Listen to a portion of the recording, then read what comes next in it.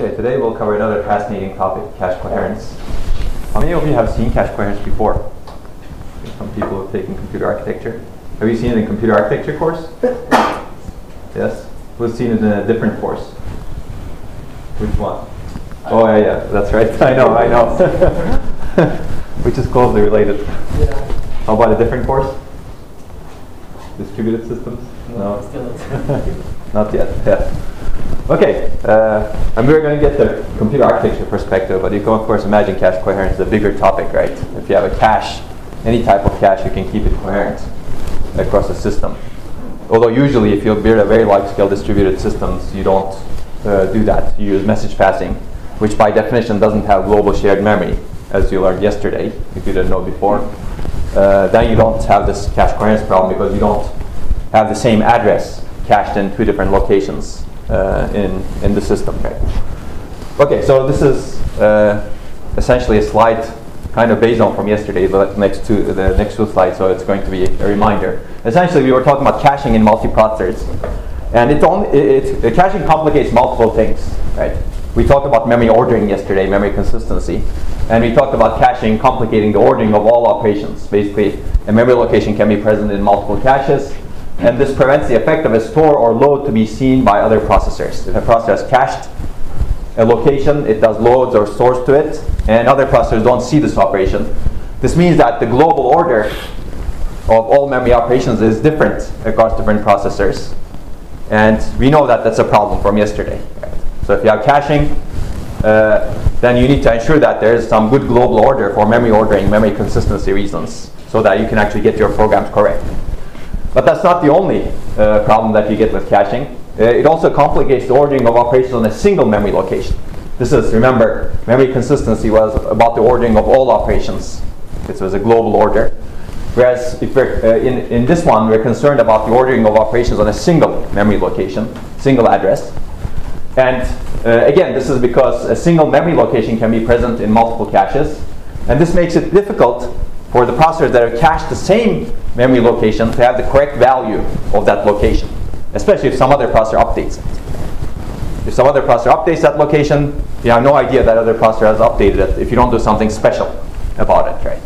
And that something special is really the idea of coherence, providing coherence in the caches such that whenever one processor updates a location, the other processor doesn't get the wrong value, let me put it that way.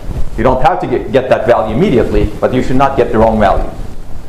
Okay, so this is, I will emphasize this again, you saw the slide yesterday, but these are two completely different concepts. It's amazing that people confuse these concepts, even in academia. Whenever you submit a paper, you get really weird reviews. You talk about coherence and they misunderstand you completely.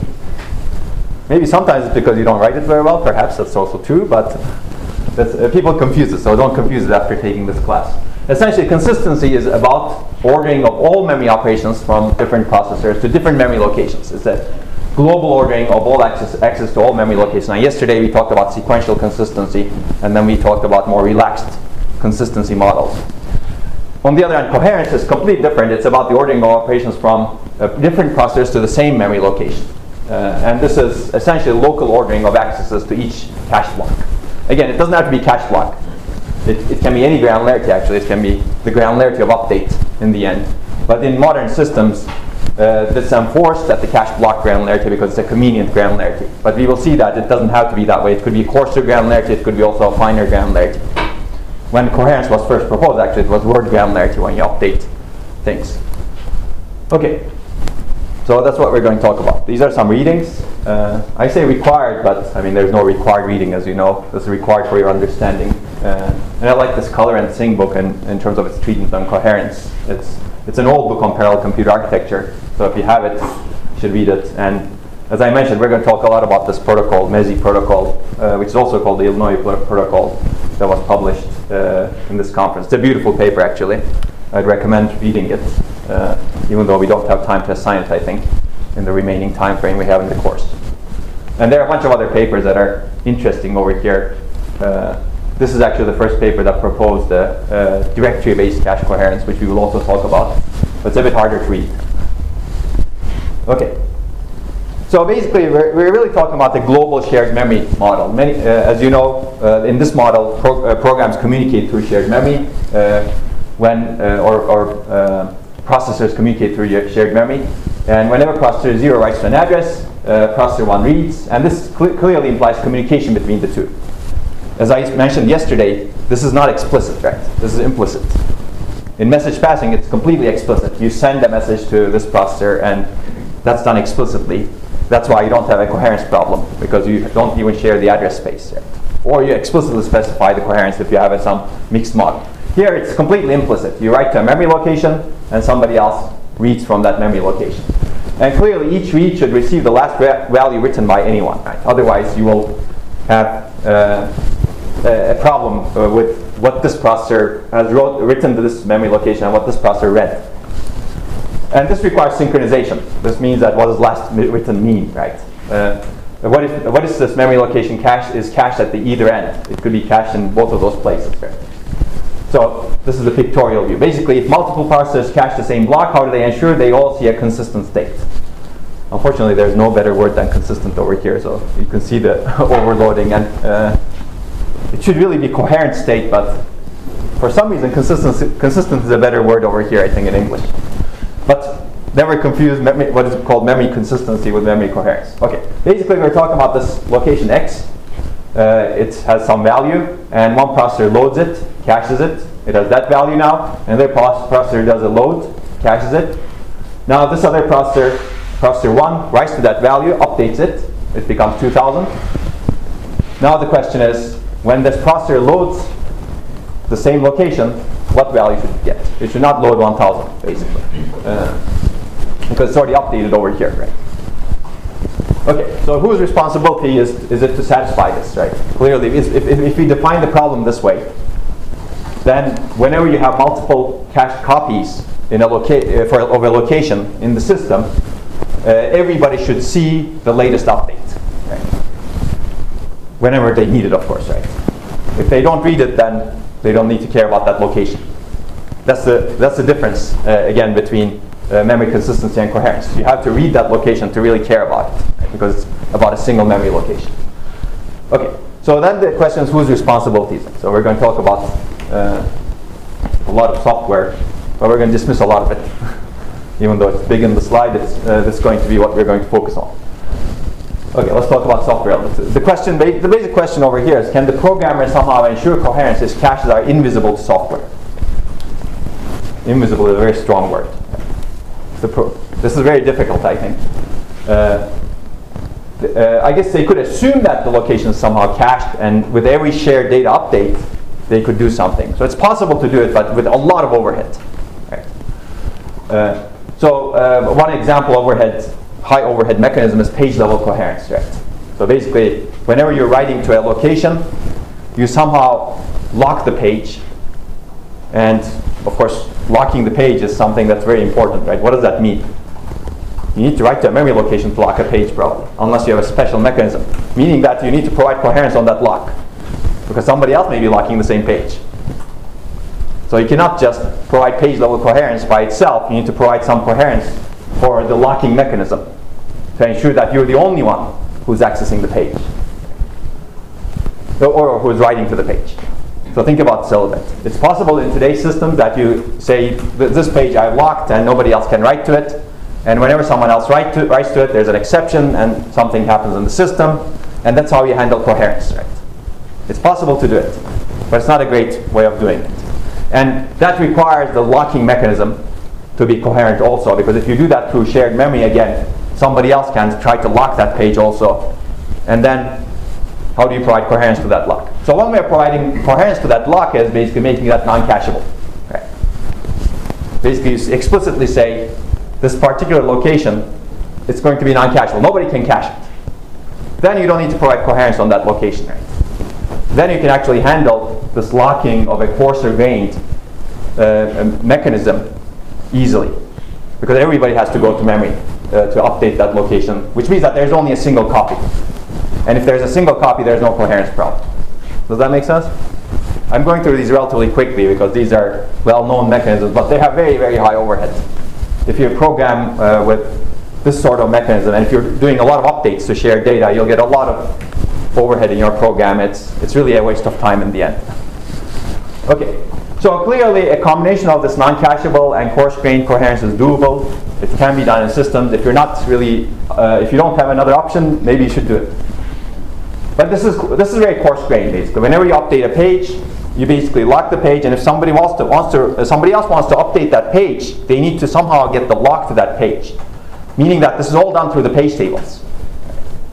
This other processor doesn't have access to that page table. So it's really about page protection, right? You know about virtual memory. Whenever you actually say, oh, I'm the only one who's accessing the page, this means that other people should not be able to access the page. Whenever they access that page to write to it, they should get a write protection fault. If they get a write protection fault, you achieve coherence because you have the permission to write to that page and nobody else. And when you get a write protection fault, then you handle it in software. Right? Then you can say, okay, now you're the one who can write to it, and this other processor who had the write permission doesn't have write permission anymore, and you give the write permission to the processor who wants to write to it.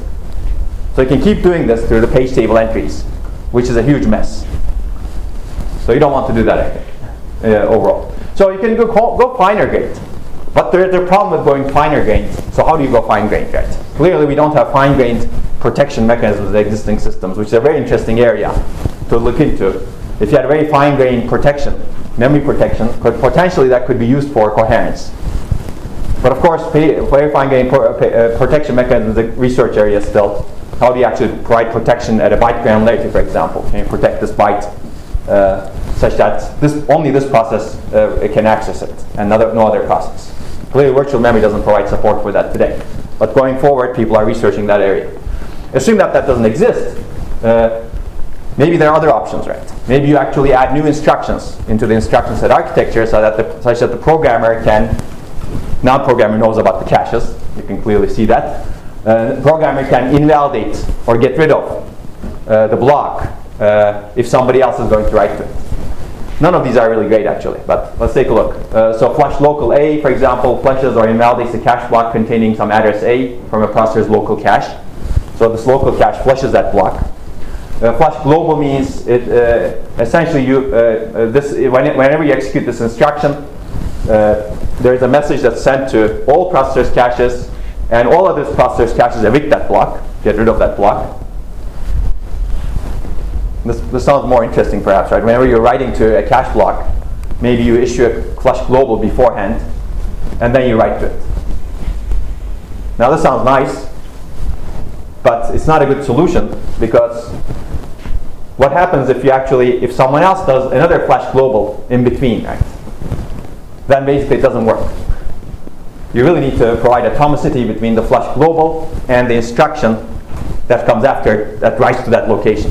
Because if somebody sneaks in another flush global, or if somebody sneaks in another read to that location after you issued a flush global, then basically you really don't have the only cache copy to write to at that point in time. So these are very, very difficult things to actually implement with a single instruction. So the solution could be multiple instruction updates, but then they all require something like this, and you're going to see that this is actually the basis of hardware-based cache coherence.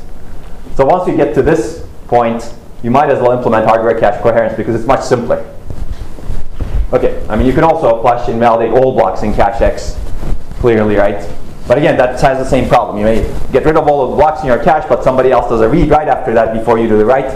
So you run into this race condition, and these race conditions are essentially impossible to prevent without hardware in software without hardware support. So hardware needs to provide some atomicity, as we mentioned earlier. Okay, so you can keep brainstorming about this part. It's really interesting, but people have figured out that hardware-based cache solutions essentially greatly simplify software's job. And we're going to talk about that basically. Anybody has any ideas on the software side? Maybe there's a magic mechanism that someone knows. But if you knew that, you could be rich. Okay.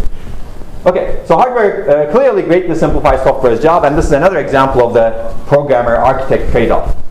Again, if you get rid of hardware-based cache coherence, programmer's job is very hard, and we've seen that in real system examples. I kept giving the example of IBM's cell processor many times, for example. It was designed without cache coherence, and it was very difficult to program plus compile into. And as a result, I don't think it's doing very well right now. But otherwise, it was a very nice design. It was the first heterogeneous multi-core, as we discussed. But if you have cache coherence in hardware, now the hardware architect's job is harder because you really want to do a good job over here. And one very simple idea is this, which is very similar to this flush global A, actually. But you have a protocol right now in hardware that's running all the time. It's not directed by the instructions. It's running transparently to the software. Basically, you invalidate all other copies of block A when a core writes to A. Very simple. Right? So essentially, this is a very simple coherence scheme. This is our first coherence scheme. I call it the valid-invalid coherence scheme. Caches snoop, we're going to use that term, meaning that they observe each other's write and read operations. And if a processor writes to a block, all others invalidate the block. So you need to have essentially you broadcast a write to all other processors. And the protocol looks like this. Essentially, a cache block, this is a state of a given cache block. It could be in two states, invalid and valid. And it observes the actions from the processor, the local processor, because it's that processor's cache. And it also observes actions from the bus. It's basically the cache is connected to the processor on one side and the bus on the other side. Bus is really the rest of the system, and processor is a local processor. And for example, whenever a processor, if you're initially a block is in an invalid state, and a processor reads that block, you transition into the valid state, and the cache sends a bus read request on the bus so that every other processor sees this read. Make sense? Then they can take an action based on that read clearly, right? Now, assume that you're in valid state. The processor reads that block, no problem. Basically, you can read that block without sending a message, because valid state means that this is a valid copy that I have. Okay, if you write to that block, now you need to inform others. Basically, if this processor writes to that block, a bus write signal is generated on the bus, and all other processors that have this block valid, when they see the bus write signal, they become invalid, as you can see. Make sense? So this cache block exists in multiple processors, and they have different states clearly in different processors. Okay, so this of course makes some assumptions, right? What does this mean? Usually whenever you specify a coherence protocol, you make some assumptions and you have some invariants. Now this says something, like if this block is valid and somebody, so you can infer things from here, right? And somebody writes to it, they generate a bus write signal, and in some other cache, this block is valid. You see the bus write signal, you become invalid. Make sense? But if you're valid, you read. If in any processor this cache block is valid and the processor reads it, it can read it and can stay in the valid state. Make sense? So what is this assuming about the valid state? Any idea? Yes? Only one processor can write to it. Yeah, can write to it. Exactly. Only one processor can write to it. That's good. That's one invariant that you guarantee with this. But if you're in valid state, do you know whether this block is modified or not modified in the system compared to the memory? You don't know, right? Because you might actually read the block and it's valid right now. And it's clean, meaning that the memory has the same copy. And some other processor can do exactly the same thing, and it has the same copy. So it can actually have the clean copy everywhere. And when a processor writes to it, it still stays in the valid state, but everybody else becomes invalid. Right? Now, when another processor reads that, hopefully it gets the right value. So for this protocol to work, you really need to have a write-through cache, and also no write-allocate cache, meaning that whenever you're writing to the block, you're also writing to memory, because some other processor is reading from the memory. Okay, that's the assumption here. So you can actually reverse engineer what your assumptions are about the cache by looking at the protocols over here. Sometimes you need to qualify your assumptions, of course, but basically that's it. So that's one problem with this. Whenever, for this to work, in this case, valid means either shared or modified in one place. Right. And we're going to distinguish between that in a little bit. Hopefully this will become more clear. But basically, you design your cache and you design your coherence protocol. And in these state machines, we're going to see a lot of these state machines actually. The processor can take local actions on the block, processor read, processor write, that's the local actions. And there are actions that are broadcast on the bus for a given block, bus read and bus write. And we're going to talk about other actions also. Is this clear? It's a very simple protocol, right? Basically, the invariant is that whenever a processor writes to a block, it invalidates everybody else's blocks through the protocol. Okay, so this is hardware-based coherence. But let's talk about also, before we go deeper into this sort of hardware-based coherence protocol, let's talk about other non-solutions to cache coherence. I mean, you could also call these solutions, but I call these non-solutions really. Basically, no hardware-based cache coherence. Hopefully that's clear that if you don't need to provide hardware-based coherence, it's really the software's responsibility. And we said that this makes average programmers' life much harder. Now you need to worry about caches to maintain program correctness. I don't think that's a good idea. On top of this, not only you need to worry about it, but you also need to worry about the overhead that comes with it, right? So page protection, page-based software coherence, non-cacheable, all of those come with overheads, basically. Another solution is basically having no private caches. So coherence is a problem when you have private caches. Meaning if all of your cache is shared, there's clearly only one copy of the same data.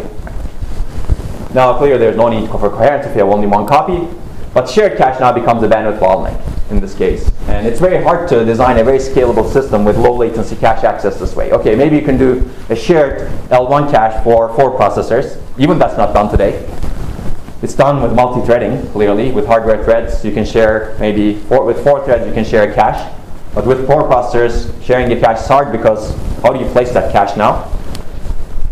What happens if you have 10,000 processors, right? Forget about it. It's not going to be a solution. It's not an interesting solution, basically, in the end. Okay, I think we already said this, right? Basically, you need to guarantee, so we're going to talk about hardware-based cache coherence mechanisms that do not assume any of this. Basically, we need to guarantee that all processors see a consistent value or consistent updates for the same memory location. This means that write to location A by some processor should be seen by some other processors eventually, and all writes to A should appear in some order. Now this is a loose definition, but we're going to make it stricter later. So you need to really provide 2 things. One is write propagation. You need to guarantee that all updates that you do will propagate to other processors that will need the value. And you need to ensure that there's some sort of serialization. Basically, there should be a consistent order seen by all processors for the same memory location. Again, this is the same memory location. That's why I like using consistent here, because it's the same order that everybody sees for the same memory location. So for this, you really need a global point of serialization for this sort of stored ordering. But again, you can think of this as you're serializing writes to a single memory location. Okay, the basic idea I've already given you. A processor or cache, you can actually use these interchangeably right now because a processor, we are assuming that a processor has a cache, and that cache can also take actions. It broadcasts its write or update to a memory location to all other processors. Another cache that has the location either updates or invalidates its local copy. So we're going to talk about this also. There are a lot of design choices whenever you design a coherence mechanism. Invalidation is one, but you could also broadcast the data value that you're writing, right? And everybody else can now update the location that the block that they've cached in their caches. And there are trade-offs associated with it, clear. So okay, let's talk about those trade-offs. Basically, how can we safely update replicated data? So we can have an update protocol, meaning that you push an update to all of the copies that you have in the system. Or you have an invalidate protocol, which means that ensure there's only one local copy and update it. Right. Clearly, both are valid options. Basically, on a read, if local copy is invalid, you put out some request. And if another node has a copy, it returns the copy, otherwise memory does. That's what usually happens when I read. Again, you need to design the protocol to satisfy this. You can also say, I'm not going to get the data from some other node, right? You can say, I'm going to always get the data from memory. If you do that, then you need to ensure that memory always has the up-to-date copy. That's a restricting thing. And you will see that it's a restricting thing. Okay, on a write, it's more interesting, of course. But even on a read, you have design choices. Let me put it that way. Basically, you can, if you don't have the block, and some other cache has the block, you can get it from there. If memory has the block, you can get it from there also. If you're in a 10,000 node system and 200 of the processors have the block, you can get it from any of those 200 and perhaps the memory, assuming memory has the up-to-date copy also. Now you have a choice, right? Which one do you get it from? or who supplies the data? Now this becomes very interesting because assume that you want to minimize your latency, you want to get it from the closest location, right? But whenever you send a broadcast, someone needs to decide that they're closest to you and they send the data. Right? So there needs to be some protocol for that also if you want to minimize the latency in a large-scale system. And we'll talk about interconnects next week. So coherence, the scalability of your system and how you communicate between different cores, the shared data, is very much dependent on what your interconnect and what your topology looks like. Right? Because clearly with some topologies you have more nodes that are closer to you and nodes that are farther from you. In fact, it's very hard to design a scalable system that is uniform access between a point A to point B. Right? Okay, so this is definitely interesting, and we'll talk about that when we talk about interconnects more. But write is even more interesting now because when you read you need to do a write, you need to read the block into the cache as before, clearly. Now if you're doing an update protocol, you write to the block and you simultaneously broadcast the written data and address to the sharers. Somehow you need to be able to do that. So one way of doing it is actually broadcasting the address and data on a bus or on an interconnect, and everybody else sees that address and data. And if they figure out that they have the address, they capture the data. If they don't have the address, they don't capture the data. They leave it alone. Basically, other nodes update the data in their caches if the block is present. On the invalidate protocol, this is what we've been discussing earlier. You write to the block and simultaneously broadcast invalidation of address to all of the sharers. Okay, of course you need to have a protocol to guarantee that you don't have multiple updates to that location by different processors, right? And we will talk about that. Another node invalidates the block in their cache if the block is present. Any questions? Hopefully update versus invalidate is clear. But clearly this has trade-offs, right? Which one do you want? Whenever you write to a block, do you want to update all of the other sharers, or do you want to invalidate all of the sharers? Of course, there's a continuum in between, right? It's not black and white. You may update some of the sharers if you have some knowledge. But of course, that knowledge is very difficult to get. Anybody who wants to do an update to all of the sharers? You want to do an update? You want to say something, or you want to do an update? Do an update. Why? Because they are using the data, they will not miss. Exactly right. If they're going to touch that block or location again, they're not going to miss. In fact, touch that block. If you're doing it at the block granularity, they're not going to miss. But what if they're not going to touch that block? You might as well do an invalidate, right? Exactly, and that's the trade-off basically. Basically, write frequency, how often you're writing to a location, and sharing behavior are critical. Basically, for example, if the share set is constant and updates are infrequent, doing the update gets rid of the overhead of the invalidates. Essentially, if the sharers are touching the block and they're not necessarily going to update it, maybe it's okay to do an update, right? Basically, but for this you need to know your communication pattern. Maybe what the update that you're doing is an update to a memory location that everybody is going to read after that. Then you may want to update. But if the update you're doing is to a memory location that's holding a lock, for example, and you're basically capturing the lock, maybe it's not a good idea to broadcast the update. You invalidate everyone so no one else has the lock, and the next person gets the lock later on. Right? So exactly. So basically, it's a trade-off. And the downside, as we also discussed, is if the data is rewritten without intervening reads by other cores, updates would be useless. So if this processor that has just sent, that has just got the coherence permission and updated the location, will do another update. We'll do another update, another update, another update, another update, another update before anybody reads it. Then you really don't want to send the data to all of the other processors, right? Because the first time you send the invalidation, everybody invalidates it. And if you design your protocol correctly or nicely, you also say, okay, now I have the only copy. I can do the update without informing anyone else. Right? The next update you can do without informing anyone else. The next update you can do it without informing anyone else. So invalidate is much better in that case. Right? So it really depends on the behavior. Of course, there are many, many different types of behavior that we cannot go into. But if you know the behavior of a particular update, And if you can actually hint that behavior to the coherence protocol, that actually helps. Actually, some ISAs have this sort of hints, coherence hints, like the alpha ISA, which is a beautiful ISA, had these write hints, saying that I'm going to write to this location. And you could actually inform the hardware that you're going to write to that location, and maybe you're not going to read from that location later on with some instructions. And that instruction, if the hardware actually understands that instruction well, maybe it could choose between update and invalidate. Okay, so update, one of the other downsides of an update policy, at least an always update policy. If you always update, basically now you have a write through cache, right? If you're always updating, which it means that all of your writes have to go through your cache. It's a write through cache.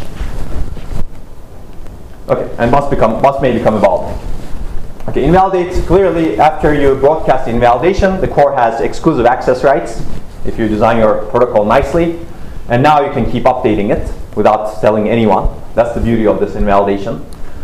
And only cores that keep reading after each write retain a copy, in this case. That's also nice.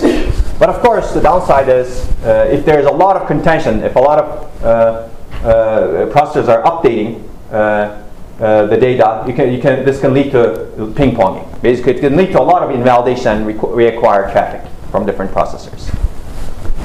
Okay, we'll talk about these a little bit more later on, but keep in mind that there is no best solution in the end. Ideally, you would like to be adaptive, but existing protocols are not adaptive enough. Most of them that are out in the field are invalidate-based, but update-based protocols partially exist as well.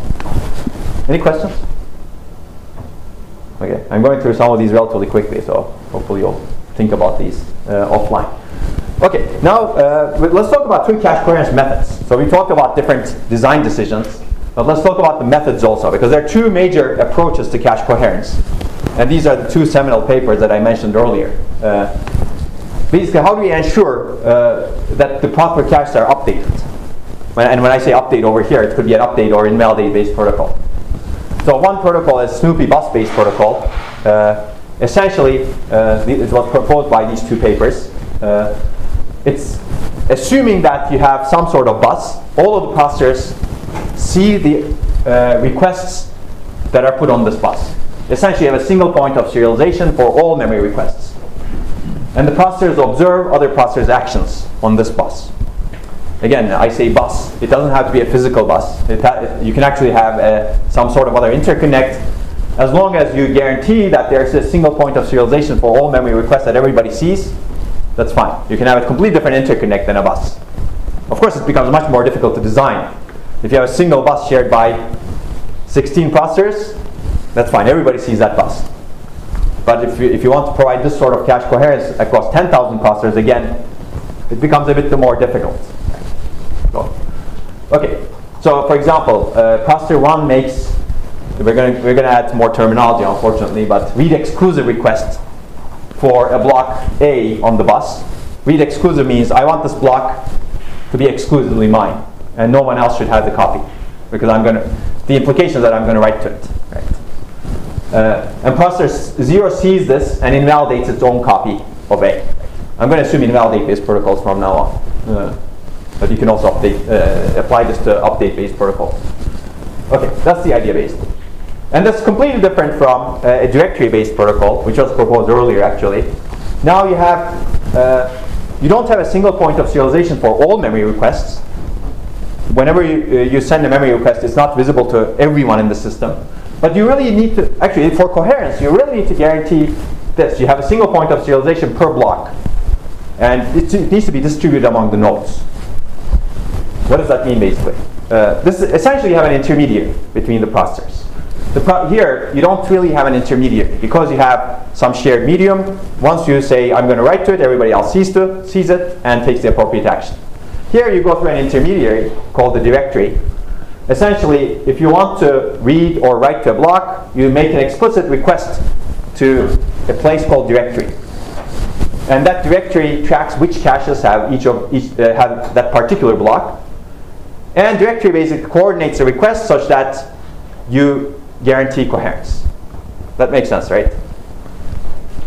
So clearly for this to work, I mean this is fundamentally more scalable clearly, because for this to work you can have a directory for block A in some location in the system. You can have a directory location for block B in some other location in the system.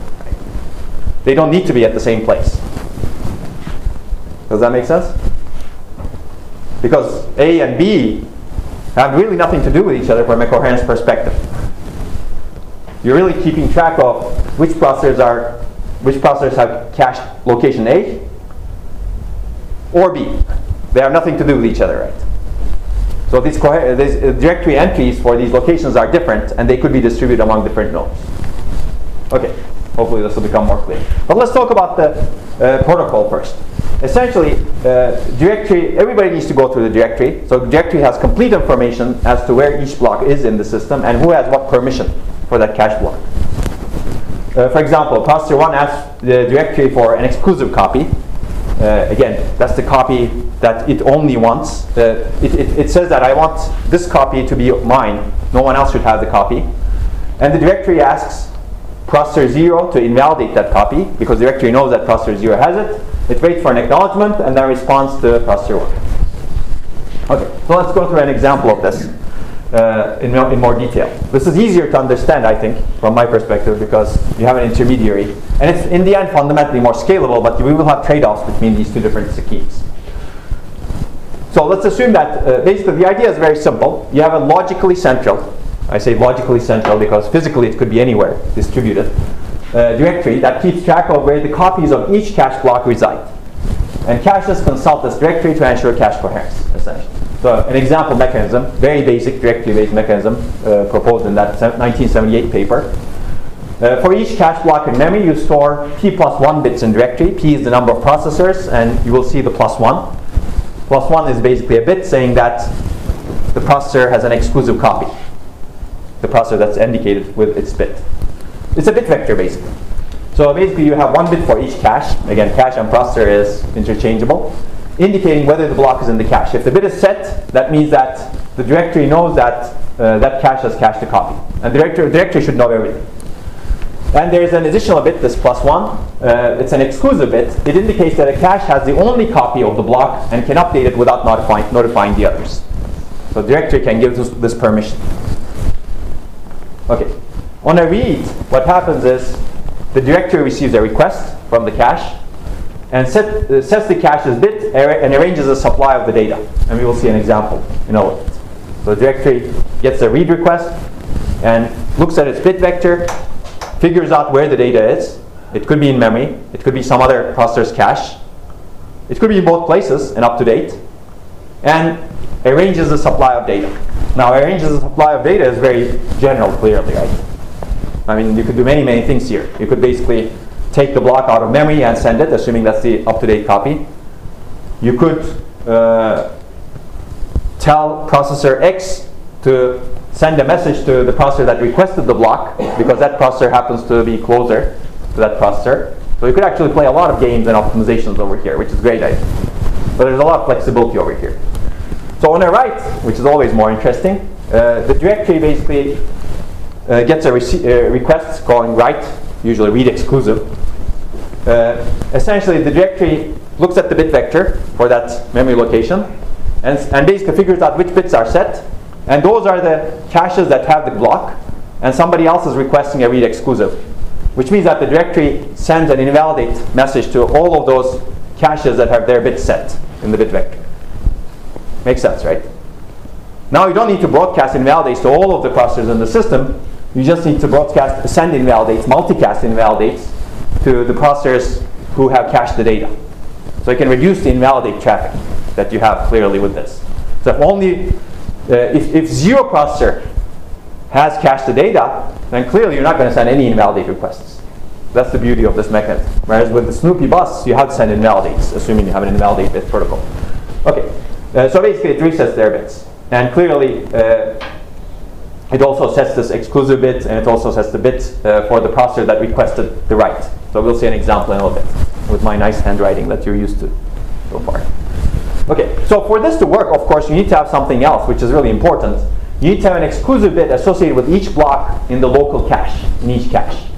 Because how does the processor know that they have exclusive access to that block, right? Yes, they need to request exclusive access from the directory, and the directory says, yes, you have exclusive access. At that point, that processor knows, sets a bit with the cache block in the tag directory for the cache block, saying that, oh, I have exclusive access to this cache block. Next time I'm going to write to it, I'm not going to tell anything to anyone in the system, because the directory granted me the permission that I can write to this cache block without notifying anyone. That makes sense, right? But you need to have that additional bit. If you miss that additional bit, your protocol will not work correctly. And if you're going to do optional lab 5, don't miss those bits. Although optional lab 5 is not really about directories, so. But you still need to have that exclusive thing incorporated in a state in the optional lab 5. Okay, so basically this enables the cache to update the exclusive block silently. It's a silent update, basically. Okay, so this is my handwriting that I promised. It's an example directory-based scheme. So basically, let's assume that this is the directory. The directory has a bit vector for a cache block. This is for block A. And we have 4 processors in the system, and we have an exclusive bit. And initially, all of those are 0, because no cache has the block. And because no cache has the block, no one can have the exclusive access to it. Okay. So clearly, you have this for every single cache block in the system. Now you can see that this is a big structure. You can calculate here. If your memory is, I don't know, 1 terabytes, if your cache block size is 64 bytes, the directory is huge. It's 2 to the 30 divided by 2 to the 6, 2 to the 24 entries. And each entry is 5 bits in this case, because you have only 4 processors. Okay, this is a simple example. Because I don't want my bit vectors to be 10,000, right, entries. Okay, so let's take a look at an example. Processor 1 takes a read miss to block A. It sends a message to the directory saying that I want to read block A. Directory looks up the bit vector for block A, and it basically says, oh, no one has block A. And what does it do? It basically sets the bit for processor 1, 0, 1, and then reads the memory and sends the data to processor 1 for block A. Simple. Done. Now assume that processor 3, now we're going to look at only block A. Processor 3 takes a read miss to the same block, sends a message to the directory saying I want to read block A, and directory looks at the bit vector. Oh, it says processor 1 has the block, but it's not exclusive. So I have the same copy as processor 1. So processor 3 can also have the same copy, and the directory arranges that copy to be sent to processor 3. So for example, it reads the memory and takes the block A out of it and sends it to processor 3. Now 2 processors have the block clearly over here. Makes sense, right? Okay, now the hairy part. Hopefully you'll be able to read it. If you don't read it, you can follow it. But basically processor 2 takes a write miss now. So this was our processor. Okay, processor 2 is going to take a write miss. Go back here. This is our bit vector. What does the directory do? Processor 2 wants to write to this block. And processor 1 and processor 3 have already cached the block. So what does the directory need to do? First of all, the directory needs to invalidate these copies because somebody else is going to write to it. They're requesting read exclusive or write access. So it basically picks out the bits and sends the invalidation request to processor 1 and processor 3. And then, once those invalidations are done, usually these protocols are acknowledgement based. Once it gets the acknowledgements that invalidations are done, it basically sets the exclusive bit and sets the exclusive bit for processor 2, as you can see over here. 0, 1, 2, yes. Make sense? You set the exclusive bit over here. Now processor 2 can update the block without notifying any other processor or the directory. Because once the processor does this, it also sends a message to processor 2 saying, now you have the exclusive copy and here's the data. Now do whatever you want to it. Make sense? Until I tell you, you're not going to be able to do whatever you want to it. So the directory is really the mediator of everything. Okay, so as I said earlier, for this to work, processor 2 needs to have a bit in its cache indicating that it can perform exclusive updates to that block, clearly. So, and this is called a private bit or exclusive bit for cache block. It's private to this cache or exclusive to this cache. Both terms are used actually. Okay, so now this is the state. Processor 2 is happily writing to this block. At some point, processor 3 wants to write to that block. Now the processor 3 needs to send a read exclusive or write request to the directory saying that I want to write to block A. Now what does the directory do? The directory, this is the state for block A. The directory knows that processor 2 has exclusive access and it has the up-to-date copy. Now the directory needs to send a message to processor 2 saying, give me the up-to-date copy and invalidate your block. You don't have exclusive access anymore. Right? And processor 2 hopefully obeys and gives the copy back. And now it doesn't have exclusive access. It doesn't have the block cached at all, actually, because somebody else is going to write to it, and the directory knows that. The directory now gives the exclusive access to processor 3 and sends the data that it got from processor 2. Makes sense, right? Now you're really optimizing the traffic. Of course, you have to go through additional latency to go through the directory now. So every access needs to go through the directory. That's the downside. Okay, we already talked about all of this. Okay, now if processor 2 takes a read miss, what happens? This is also a different action, actually.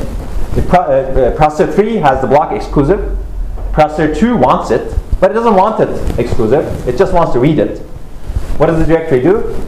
Well, the directory says, oh, the up-to-date copy is in processor 3. It sends a message to processor 3. Processor 3, I want your copy, but you don't need to invalidate it. Just give up exclusive access. And processor 3, again, obeys. It keeps the data.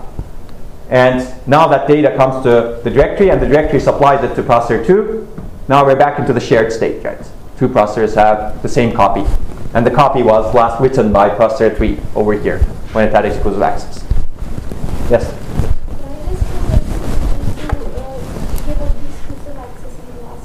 Because processor 2 takes a read miss. Just taking a read, so the up-to-date copy can be sent and processor 3 can later on just keep on updating. No. Then you will have inconsistent state, right? Because processor 2 wants the data, it's going to read it. So that's up to that point, right? Yes. Later on to the and that's the latest value that the processor is sending. But you don't know which value they will get, right? So that's the protocol. The invariance is that when you have exclusive access, only one processor can have exclusive access. But processor 2 isn't asking for exclusive access. Say it again? Processor 2 doesn't need exclusive access, it just needs the latest value. Okay. The problem is exclusive, by definition, means that you can update your copy without notifying anyone.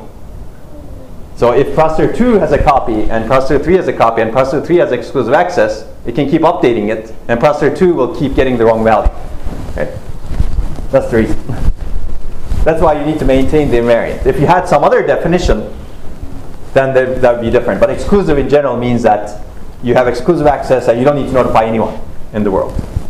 If you define it that way, then yes. Then you have to maintain an invariant. Makes sense, right? Okay, so I've given you an example of different types of operations. You can come up with maybe other operations over here. We're going to get back to the directory later on. So the directory actually is a very flexible, it enables very flexible optimizations in the end. It's really the coordinator for all actions to be performed on a given block by any processor in the system. It guarantees correctness. It guarantees ordering because everybody goes through the directory. Yet there are many, many opportunities for optimization, as we will see. We'll see some of them. We'll clearly not see all of them. And people have optimized these a lot in real systems. For example, you can potentially bypass the directory sometimes, directly communicate between caches. Assume that, of course, you need to design the protocol to make sure that that happens. We may talk about that, and we'll see examples of some of these optimizations later. By the way, this is employed in scalable systems. Whenever if you want to build a scalable system, you really need a directory-based cache coherence protocol. Existing systems employ a combination of Snoopy cache coherence protocol plus directory-based cache coherence protocol because with a small number of processors, it's easier to do Snoopy bus-based protocol. But once you need to scale up, you probably want to add some directory-based mechanisms into it. So it's really a hybrid mechanism that's employed in existing scalable cache coherent multiprocessors. Any questions? Okay, cool. So let's talk more about Snoopy cache coherence now. Basically, we talked about the idea already. All caches snoop, or all other caches read and write requests, and keep the cache block coherent. So to be able to do this, of course, you need to keep some metadata in your cache. So if you go back to the directory just a little bit, the directory is keeping a lot of metadata to understand where the cache blocks are, who has an exclusive right. Also, the caches are keeping a little bit of metadata saying this exclusive bit, right, in each cache. Whereas in Snoopy cache coherence, it's only the caches that keep the metadata. Basically, each cache block has some coherence metadata associated with it in the tag store of the cache, of each cache. And we're going to see some of that metadata. It's essentially these state bits that we have, coherence bits or coherence state. This is easy to implement. Of course, there's also a state machine that updates that, as we will see. Basically, we're going to look at state machines for coherence. Clearly, this is easy to implement if all caches share a common bus. Essentially, each cache broadcasts its read and write operations on the bus. This is good for small-scale multiprocessors. But again, keep this question in mind. What if you want to have a 10,000 node multiprocessor, global shared memory multiprocessor? And we already know that some people claim that they have 400,000 cores, right, in a single wafer. You remember the Cerebras chip? In a single wafer, you have 400,000 nodes. Although, of course, they don't define what those nodes are, but today, a lot of things are possible, basically. In GPUs, you have a lot of nodes, right, if you consider all of those small streaming multiprocessors. Okay, so let's take a look at this basically.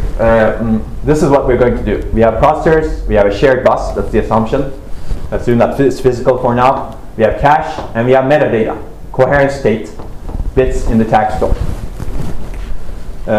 Okay. Each cache observes its own processor, as we discussed, and the bus. And it changes the state of the cache block based on the observed actions on the processor and the bus. And we've discussed it. So we're going to see some coherence protocols with some actions, for example. So we already said this actually. Processor actions are processor read, processor write. Bus actions are bus read, bus write. But you can actually qualify this.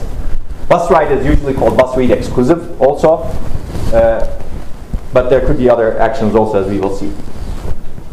Sometimes, for example, you may send a processor may send a request saying, I want to invalidate other processors, but I don't need, and I want the data, because I want to get the latest data.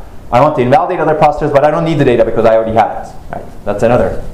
You can distinguish between these different actions, whether you want the data or not also. Okay, we've already said this basically. And we've already seen this very simple protocol. We're going to improve on this protocol later. This is valid-invalid protocol. Essentially, there's something missing in this protocol. Basically,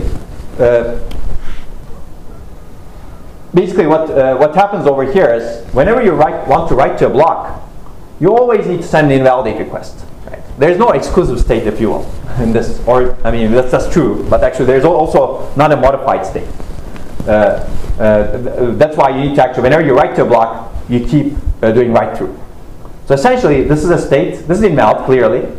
In this state, you don't know whether you have the modified copy, exclusive copy, or the shared copy, right? Or the copy is shared.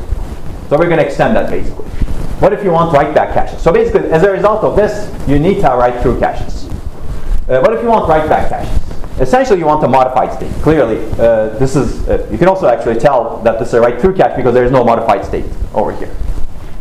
You want to write. You want to have a bit saying this is dirty, right? If you want to have write-back cache. But you want to write-back cache because write-back cache has a lot of benefits in terms of bandwidth. So you really want to have a modified state. So a more sophisticated protocol essentially adds that modified state. We extend the metadata per block to encode 3 states. Invalid cache line is not present in this cache, it's obvious. Shared means cache line is one of potentially several cache copies, and it's clean. So basically there's at least one clean cache copy, but you don't know how many exactly. So if a processor has the data in shared state, it doesn't know whether it has the only copy or whether there are other processors also have the copy block in shared state. And I'm harping on this because it's going to be something that we're going to fix in the next protocol. Okay, modified means shared cache line is the only cache copy and it's dirty. Which means that you can actually write to this block without telling anyone. Essentially, modified means modified and exclusive in a sense. By definition, if you have the cache block in modified state, you also know that nobody else has it. Which means that you can write to it without telling anyone. Nice, right? Okay. So what do we need to do basically? If there's a read miss from the processor, you make a read request on the bus, you get the data somehow, and you transition into shared state. Makes sense, right? Because either invalid goes to shared. When you get a write miss, you make a read exclusive request on the bus, and everybody else somehow invalidates because of the protocol, and essentially you transition into the modified state, and you can keep writing to that block without telling anyone. when a processor snoops read exclusive from another writer from on the bus, basically, it must invalidate its own copy if it has it, clearly, as we discussed. And this is an interesting part, basically, going from shared to modified. So you have the block in shared state, and you want to write to it. Essentially, you want to send a read exclusive request. In this case, you don't need to read the data from memory. Clearly, you have the data in your cache, one of the shared copies. You can basically write to it, but ensure that everybody else is invalidated. Okay, so this is the protocol, basically. This is from the Parallel Computer Architecture book by Coherence. I don't know if I really want to go through this in detail, but you can see some of the interesting parts, right? Basically, whenever you want to write to a block and you're in the shared state, this is interesting perhaps, you send the processor write, the cache will observe the processor write, and it sends a bus read exclusive request, and it's you go into the modified state.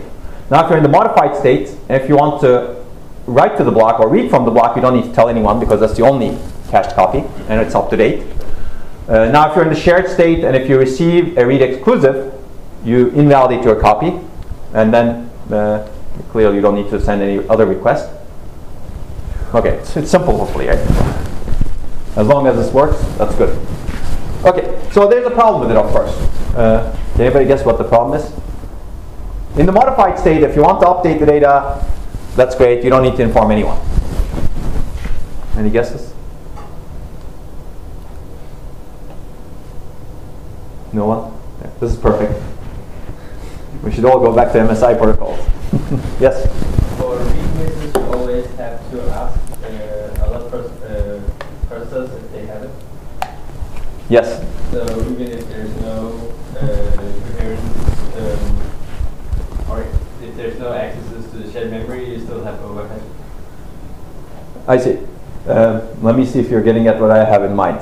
So when you do a read, you get the data, and you're saying basically if no other processor has access to it, you still need to ask whenever you want to write to that location. You still need to get asked at others. Yeah, so I'm just thinking about the situation where no caches goes to the same memory location, and then this would still have overhead. That's right, exactly. Yes, and that's the problem. Maybe let me go into in more detail. Basically, on a read, the block immediately goes to the shared state. Right, you're reading the block, and you immediately go to the shared state. Although this may be the only copy in the system that is going to be cached. So no other processor will ever cache it. Of course, you don't know it at that time. That's why the protocol is designed this way. But you can fix it, right? Basically, a block is in no cache to begin with, and only one processor is going to read it, and then it's going to update it. It has to go through some overhead, which is you get the data in shared state, and once the data is in shared state, even though it's the only copy in the system, and it's in no other cache, if you want to write to it, then you need to basically ask other folks, meaning invalidate everyone else. But these are essentially useless invalidates that you need to send because you have the only copy. But you do not know that you have the only copy because the shared state semantics doesn't tell you that, right? The semantics is there's potentially, there's at least one copy in the system. It doesn't mean that there's exactly one copy. Make sense? Okay, so why is this a problem? Basically, suppose the cache that reads the block wants to write to it at some point. It needs to broadcast invalidate even though it has the only cached copy, essentially. And if the cache knew it had the only cached copy in the system, it could have written to the block without notifying anyone, just like I described earlier. Basically, it saves unnecessary broadcast of invalidation. It saves bandwidth and energy. So what do you need to do to help this? Basically, you add another state. Basically, if you want to actually optimize for coherence, you keep adding states. And here now we have another state, which is E, MESI, and this is the idea on this Illinois protocol, basically. You add another state indicating that this is the only cached copy and it's clean.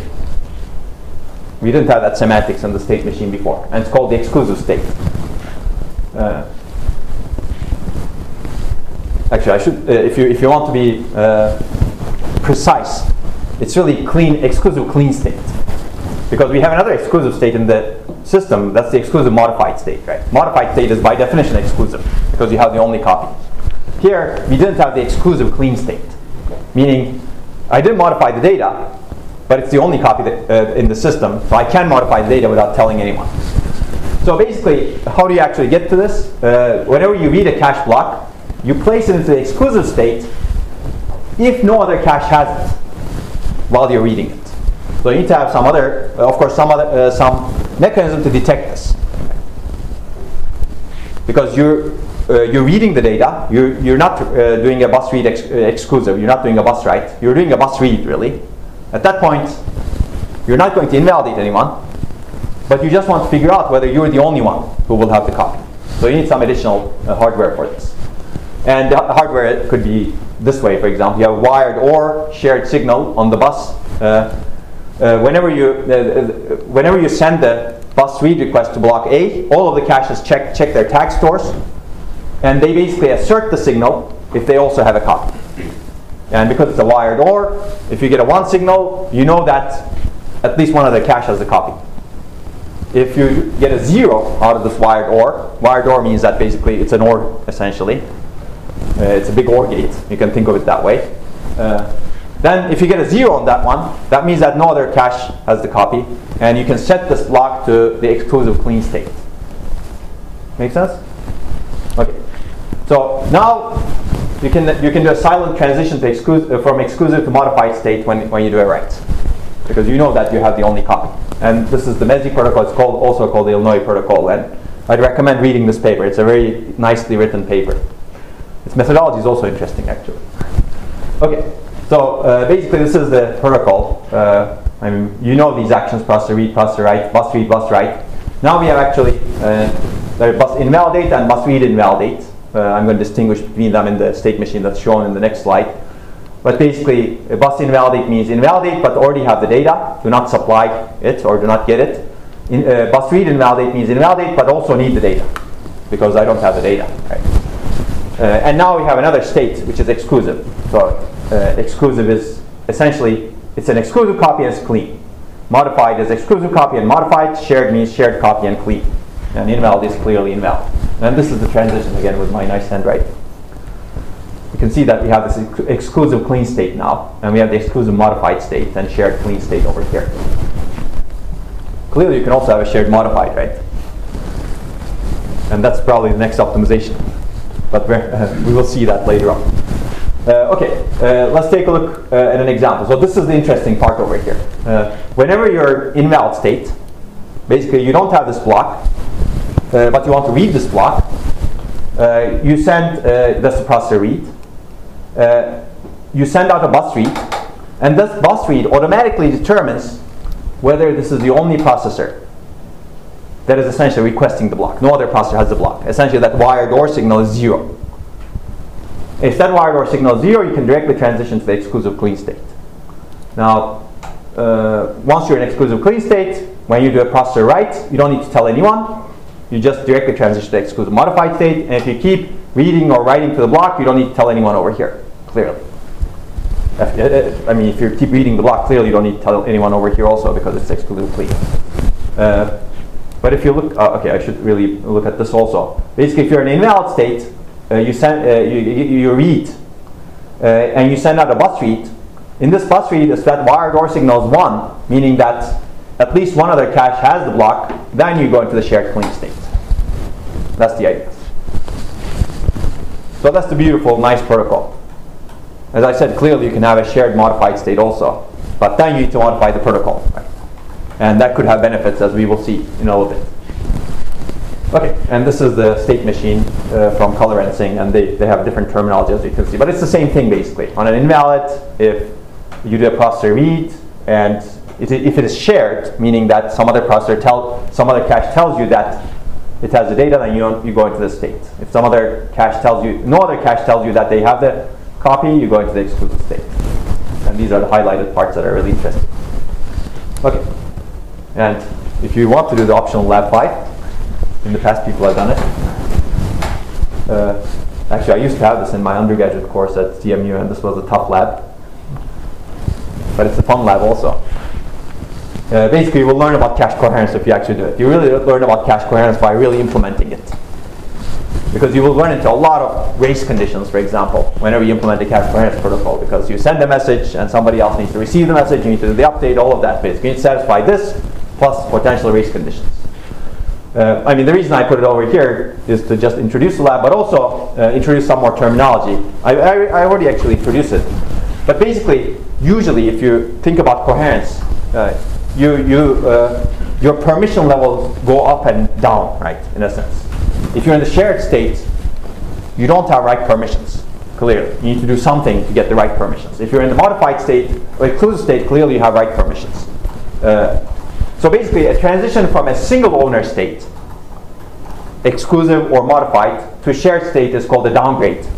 Because really the transition takes away the owner's right to modify data. You can think about it that way. Of course, the other way around, a transition from shared to a single owner state, exclusive or modified, is called an upgrade.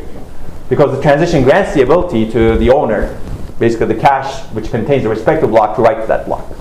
So you will see this downgrade and upgrade terminology also. Essentially, that's downgrade and upgrading your permissions as to what you can do to this block. And if you're in a single owner state, I like this terminology also. If you're in the single owner state, you can do anything to the block, essentially. Okay. Okay, we can look at that. And this is actually what Pentium Pro implemented.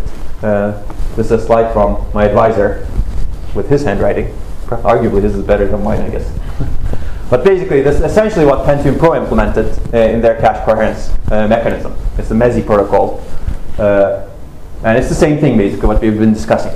Maybe there are slight modifications in the internals that they don't tell everyone, but MESI is a protocol that was implemented.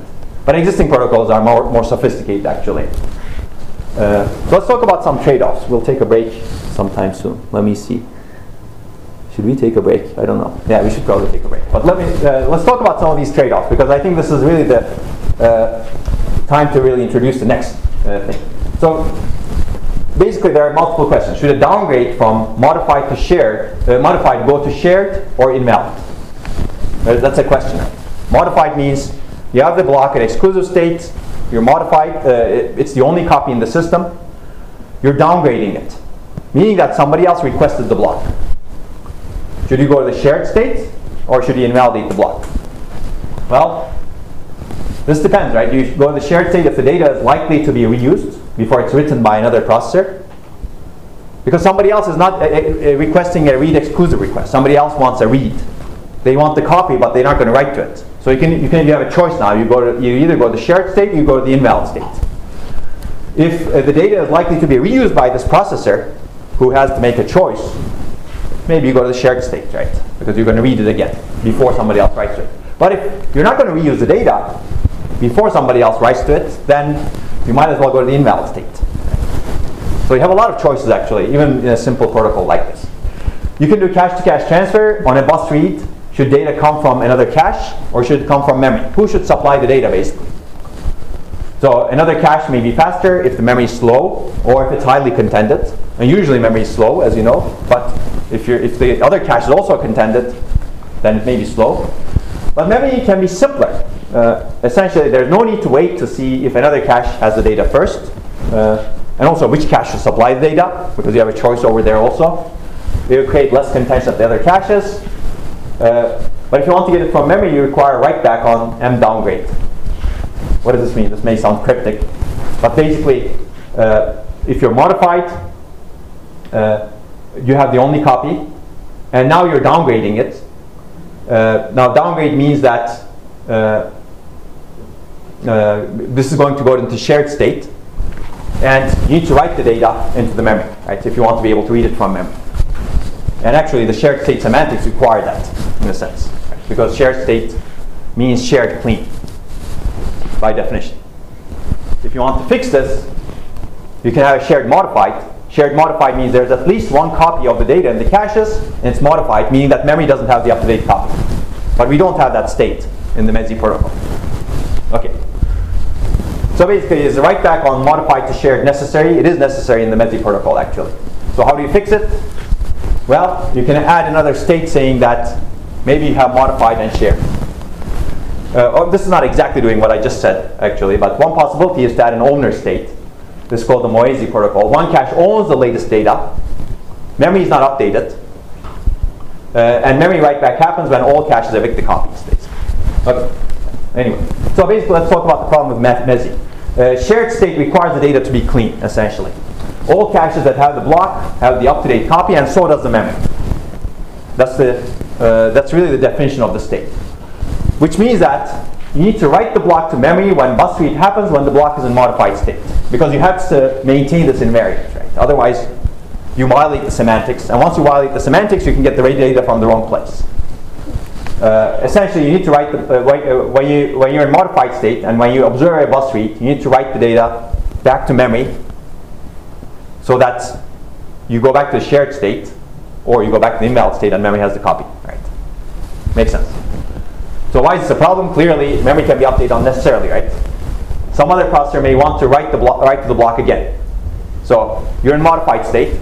Some other processor requests the data. Now you write back the data to memory. You also supply it to the processor, let's say. Now that processor has the data in shared state, and then later it basically says, I want to write to that block. It writes to that block. It's in modified state. Now the memory got updated for no reason, right? Because that processor updated the data before nobody else touched the data. So it could keep doing this, basically. You could have a block, for example, in your caches. It can go from modified state to invalid on this cache. You update memory when it goes to invalid, and you supply to the other cache that wants to write to the block. That block becomes modified over here, and you update memory. And then some other cache wants that, and that gets invalidated. You write back to memory. Basically, this is the ping-ponging effect amplified because you keep writing back the block to memory, even though that write to memory is really not necessary. Does that make sense? So you think about this a little bit, of course. But basically, this is a problem with, again, the semantics of the state. And semantics of the state is important because that enables you to design the protocol in the end. So basically, how do you improve this? Clearly, once you understand the problem is really you're updating memory unnecessarily because the shared state requires the data to be clean. Essentially, how do you improve? Well, first idea is do not transition from modified to shared on a bus read. Invalidate the copy and supply the modified block to the requesting processor directly without updating memory. That is essentially you change the protocol a little bit, right? This way you don't add a state, clearly. But of course now what happens is you transition from modified to invalid, and the other processor transitions from invalid to modified. Does that make sense? Because modified means you have the data, you have the up-to-date copy, nobody else has the copy, so you have the most up-to-date copy. Somebody else wants to read it. Now that somebody else is going to get the up-to-date data directly from you, and nobody else will know it. That's the idea, basically. That somebody else goes from invalid to modified directly. That's the idea. You could modify the protocol this way, and it's not an unreasonable way of doing it. But of course, is this really necessary? Because it's a bus read, right? So there are trade-offs associated with it also. Maybe that other processor doesn't need to write to that location, because now it has the exclusive data, and somebody else may need to get the data in some way. So you keep modified data traveling around. It could actually be a good solution for this ping-ponging of the locks. So the second idea, which is actually this is also implemented in some processors, but this is also implemented in some processors as well. Essentially, you transition from modified to shared, but designate one cache as the owner, and that owner will write the block back when it's evicted. So now essentially you have a shared. Now your shared state, you kind of redefined your shared state. It's shared and potentially dirty, which again may or may not be the best thing to do, depending on your sharing patterns. Now shared means shared and potentially dirty, and this is a version of the Moesi protocol. There could be other versions of it. So with one cache has special status in this case. It's the owner of this cache block. If it's in the O state, it knows that the data is shared, and it's dirty because it's owner, and it needs to write back. And that's the only cache that knows that it's the dirty block. All other caches, if they see this S state, they basically don't know if the data is dirty. Which makes sense, right? With this protocol. Is that a good thing or a bad thing? Yeah, we can you need to think about it depending on the sharing patterns. But clearly this fixes the problem that we talked about. Now, modified state, shared state is not only clean, it's really potentially dirty.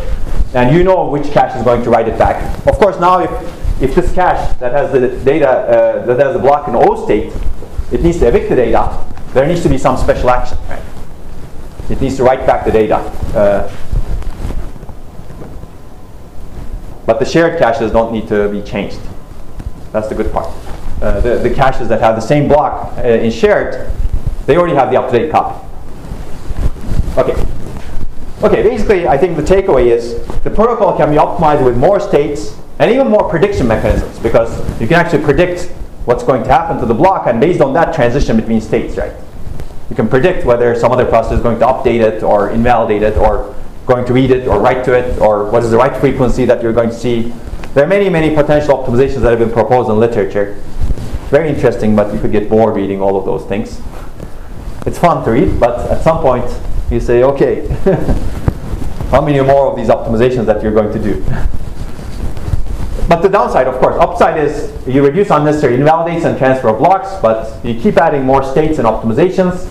And I think the big downside is it becomes more and more difficult to design and verify, because this leads to more cases to take care of, more race conditions to ensure that these things are done correctly without one processor going into one state without any race condition, of course. And in the end, of course, they provide diminishing returns also, right? Going from valid invalid to MSI provides a lot of return. Going from MSI to MESI provides a lot of return. Of course, in workloads that have that behavior. In some workloads that you don't get return. Going from MESI to MESI provides some return, but it's diminishing over time. Okay, so this is a good place to stop, because we're going to compare these two cache coherence methods now. So let's take a break. Okay, let's continue. So now you've seen two methods of cache coherence with a lot of potential trade-offs. Let's compare these two at a high level. So Snoopy bus and directory based, right? It's also called Snoopy cache, not to be confused with Snoopy the dog. Okay, basically if you look at the Snoopy bus protocol, Snoopy cache protocol, here the miss latency or critical path is short, right? Whenever you get a cache miss, you get a bus transaction to memory, you don't need to go to an intermediary like the directory, right? That's the big advantage of this. This is much faster to satisfy. You don't even need to go to the memory rights in some cases if the caches have the cache block. Global serialization is easy. Bus provides this already because of the bus arbitration. If you have a single bus, it's really easy, but we said that for this very reason, this is also not very scalable, right? And we will see that. And again, Snoopy cache is simple. You can adapt bus-based multiprocessors easily, and essentially that's how things started scaling, right? You had one single processor, and people had one more processor, another processor. I think Pentium Pro, for example, was 16 processor, 16-way multiprocessor, and you can have a bus-based multiprocessor that way nicely, a single bus shared across 16 processors. But if you want to go beyond that, now your bus becomes a bottleneck, as we will see in the next lecture in interconnects. So once the bus becomes a bottleneck, Snoopy cache becomes its performance degrades. But of course there are downsides to it also. Basically every request is a broadcast message essentially now on the bus. And this is by definition of the protocol, you rely on broadcast messages to be seen by all caches in the same order for a given cache block, clearly. So you have a single point of serialization bus. It's not scalable. In fact, as we discussed, this point of serialization is too strong, right? Meaning you don't need to, essentially you have a single bus. It's a single point of serialization for all requests to a given memory block. Yes, that's true.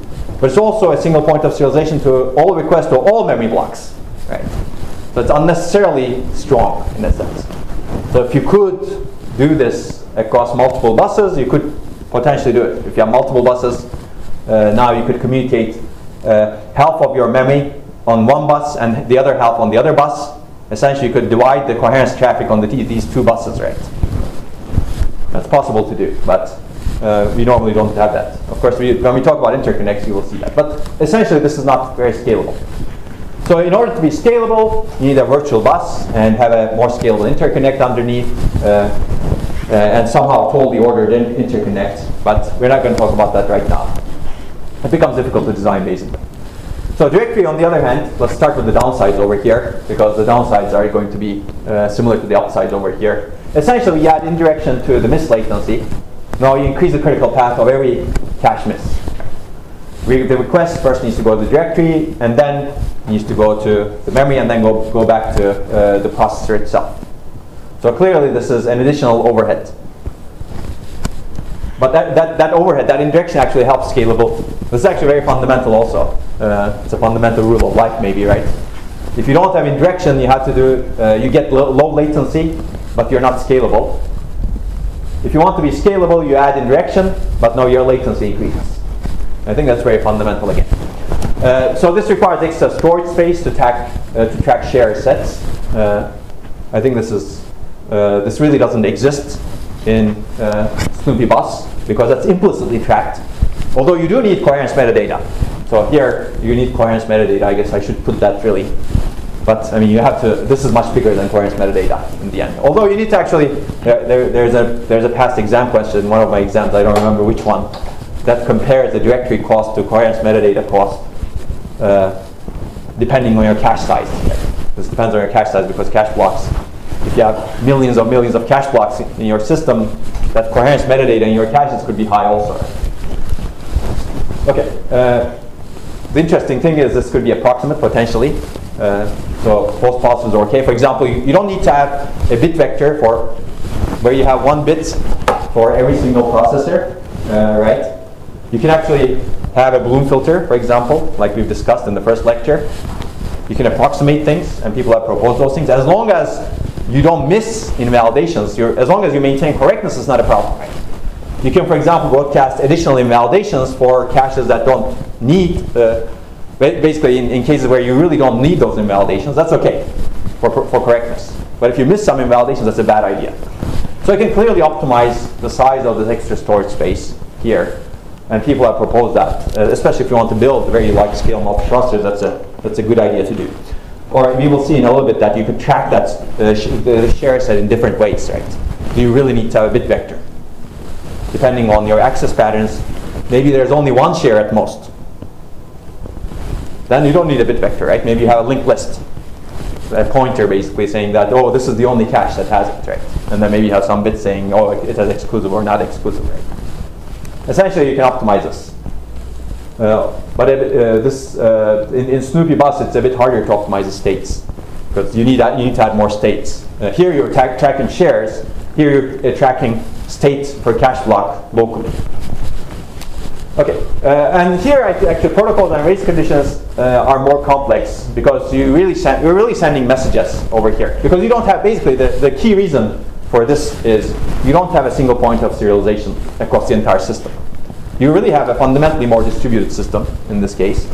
And you can basically, you have a lot of freedom in the protocol. You can say, okay, this particular cache, send a message to this one, right? And you can direct that as a directory. And if you want high performance, you should actually do that. But then you need to be very careful when you do that. And if you're very careful, that goes against high performance. Why? Because you need to actually require a lot of acknowledgements in that case. What does being careful mean? Being careful means that you send a message to someone and you ensure that that message is received and the other processor acted on that message, which means that you wait for the acknowledgement before sending a message to someone else. So the protocol becomes more complicated, more slower, because you need to have a handshake, and the overheads increase, and you need to maintain correctness in the end. But of course, the big downside is, I think this could also be seen as an upside.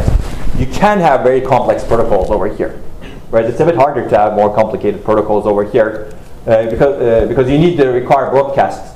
Basically, here you can have complicated protocols over here, but maybe you don't have as much flexibility in those protocols. So the big advantage of directory is it doesn't require broadcast to all caches. There's no reason to do broadcast to all caches. You basically send as many invalidations as you really need. But of course, the downside is you have to go through the directory. And it's exactly as scalable as the interconnect and the directory storage. Here, you're as scalable as the virtual bus, let's say.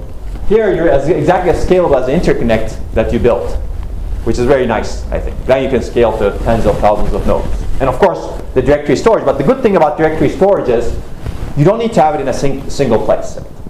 Assume that you designed a multiprocessor with distributed shared memory. Then you can have it anywhere you want, right?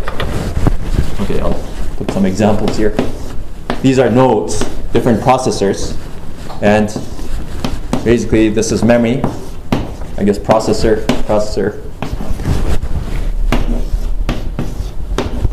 memory. Okay, imagine that you have, I don't know, whatever, tens of thousands of these. Essentially, this is your directory, right? And your directory is distributed across the memories. So I don't know, you can distribute your cache blocks across these memories or pages or regions. For example, memory region going from address 0 to n-1 is here. Maybe n to 2n-1 is here. And then 2n to 3n-1 is here. And you can keep doing that, right? And you exactly know which directory to consult if you're trying to access a cache block that's within this region. Now your directory is completely distributed across the system. So there is no single point. You don't have a scalability problem with your directory, basically. You're as scalable, again, as your communication substrate, which is the interconnect over here, because now you have tens of thousands of nodes. How do you get this message from this processor to this directory node, maybe that's over here, right? If you're accessing that particular location in the global shared memory. Make sense? Okay, but that's the beauty of the system. Okay, but clearly this is much more scalable than a bus because you cannot put tens of thousands of nodes in a single bus in the end. Okay, what's happening over here? Somebody's messing with my directory. Okay, anything else over here? Any other thoughts? This is exactly the reason why we cover coherence before the interconnects lecture. Interconnects become much more interesting once you cover coherence first. Okay, so let's revisit directory-based cache coherence a little bit. I'm not going to spend a lot of time, but I'm going to give you some example optimizations that you can potentially do. I'm going to skip this because we already talked about this. Basically, you have a bit vector to keep track of the shares. But basically, these are essentially, I would call them required when you scale the capacity of a single bus. Let's say 16, maybe 32 processors. Because it is distributed, essentially coherence still requires single point of serialization or write serialization, but the serialization location can be different for every block, just like what I drew over here, basically. You can, the blocks can be striped across nodes and memory controllers, or you can have some data mapping mechanism between the memory controllers or directories in the system. But the other interesting thing that the directory-based protocol provides is now you can reason about the protocol for a single block. Yeah, you can think of it that this is essentially message passing, right? You're really sending a message to the directory and you're getting permissions. Yeah, essentially, the directory is the server and private caches or the processors are clients. They're requesting permission. Directory receives messages or requests from the clients, reads and read exclusive, and sends responses to the clients, invalidation requests. Invalidation in this case is explicit as opposed to Snoopy buses. So this may be easier to verify protocols with. Okay, of course it's not just invalidation requests, you could do other things as well, like we will discuss. Okay, let's before we go into those other things, let's talk about data structures. I mentioned this briefly earlier. Basically, a directory needs to keep track of who has what block and what state. In the basic directory mechanism, we showed a bit vector. And we showed an additional bit for exclusive state. Essentially, you need to encode information about each cache block. And this is required to support invalidation and cache block requests. And key operations, you need to basically have a set inclusion test. Basically, what do I mean by this? You need to figure out whom to invalidate, let's say. Whom to invalidate, if you have a bit vector, is easy. You basically scan the bit vector, figure out which ones have the bits set, and then send invalidation messages. But you don't need to encode things that way. You can actually encode things much more compactly with some false positives along. Right? Meaning that, you have, let's assume that you have a Bloom filter, and you just need to encode which caches may contain the copy of the block. You don't know exactly if they contain, But you should ensure that if they don't contain, if they contain the block there, and they're encoded. That's the idea. And you send invalidation messages, maybe with some false positives, and the caches that receive additional invalidation messages when they don't have the block, they basically ignore that invalidation. Right? The directory, so if you have a Bloom filter, you may actually invalidate 100 caches as opposed to 1, because your bit has encoded 100 of those caches. So you have 99 extra invalidations. It's still better than the 10,000 you would do in a bus-based protocol if you have a 10,000 node system. It's not as good as 1, clearly, but your directory directory data structure can be smaller. Clearly. Okay. And false positive rate in the end determines your performance. So you don't want to do too many of these invalidations still. So clearly, most accurate representation is full bit vector. But depending on the size of your system, you may not want that. We'll have an exercise about that in a little bit, maybe. So people actually look at compressed representations. They compress the bit vector sometimes. If you have a lot of zeros in the bit vectors, you can compress them relatively easily. You can have a linked list representation. If you have few shares, for example, you can have basically pointers, right? IDs of the nodes that contain this node. In what state? Right? Or you can have Bloom filters. Those are all possible ways. Is this interesting? And clearly, if you have a directory, there's another thing that is not in the slides, but your coherence granularity can be changed as well, right? Do you need to really do this on a cache block basis? You can actually do it on a coarser grain basis, and maybe even a finer grain basis as well. Although finer grain is a bit harder, right? Because if your caches don't operate at a finer grain level, you cannot invalidate at a finer grain level, right? If you have sub-block caches, you could do that potentially. But why am I talking about granularity? Granularity is interesting because if the granularity of coherence is larger than the granularity of updates, you always have the problem of false sharing. Now, what does false sharing mean? Basically, the two processors or two caches work on the same cache block, but they don't really share data. This is possible, right? Because cache block is 64 bytes. One processor is updating the beginning 4 bytes. The other processor is updating the end 4 bytes. They have nothing to do with each other, except they happen to be in the same cache block. This is really bad, because if both processors keep updating those 4 bytes that have nothing to do with each other, they're in different parts of the cache block, you will get all of the invalidation messages, and you will keep ping-ponging for really no reason. It's physically, you really don't share data, or semantically you don't share data, but because of your granularity of coherence tracking is larger than the granularity of your updates, you run into this false sharing problem. The sharing is not real, it's really false. And this happens in real systems. So how do you solve the false sharing? Well, one way is reducing the granularity of your coherence. Well, if you reduce it to 4 bytes or 8 bytes, you have a different problem, right? Now you have even more things to keep track of in your directory. And also in your caches, now if your cache blocks are, now if your coherence granularity is smaller than your cache block, you need to add additional state in a sub-block level. Now if you have a sector cache or a sub-block level cache, which could be okay, but still it's additional state. So basically it increases complexity. As you go finer and finer grain, your complexity increases and increases. Your false sharing clearly reduces and reduces. That's good. Today, most cache coherence protocols operate based on cache block level, but people have proposed coarser grain methods also. So coarser grain methods can be useful because those reduce your state. Let's assume that you do this not on a cache block basis, but on a page basis. Again, it's not software based, it's hardware based. Hardware basically ensures coherence, but this is at the 4 kilobyte granularity. Now, this increases the probability of false sharing, of course. That's a bad thing. But this reduces the probability, this reduces the complexity of coherence tracking. Now, right now, the structure of your directory, it doesn't need to keep track of 64 byte locations, it keeps track of 4 kilobyte locations.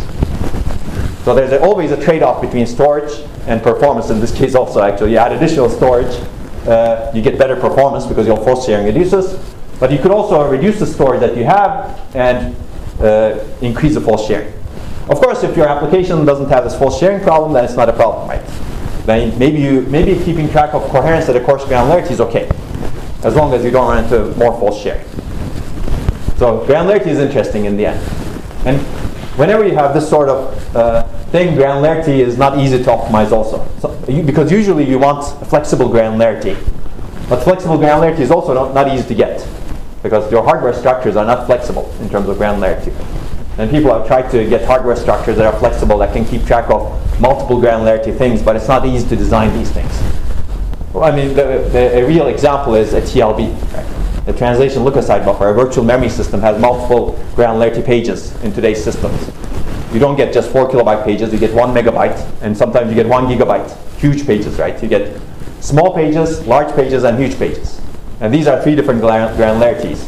And TLBs are not very flexible. If you go and read the manual for the latest Intel processor, they will tell you can have only 2 or 4 huge pages. But you can have 512 small pages. Something like that, basically. You can read the manual. I made up these numbers. Clearly, I don't remember exactly what those numbers are, but basically they're not flexible. That's the takeaway. Because the hardware is not flexible to satisfy all those granularities. That's a good research problem to solve, but it's not an easy problem to solve also. Okay, so I wanted to mention that before we move into directory. So directory has, actually the semantics of directory is really similar to a Snoop-based system. In the end, there's a higher level thing over here. You have a protocol. That same protocol can be implemented on a Snoop-based system, also in a directory. And you can, basically these are 2 different ways of, that's why I call these mechanisms, coherence mechanisms. I didn't call them coherence protocols. Protocol could be MESI, MSI, valid invalid, Moesi, or whatever you come up with. That could be implemented on top of a Snoop-based system or on top of a directory, and you can do it. Directory is clearly capable of implementing any protocol that you can come up with, right? Snoop-based system was also because you need to architect it that way. But of course, directory does it with explicit request and reply messages.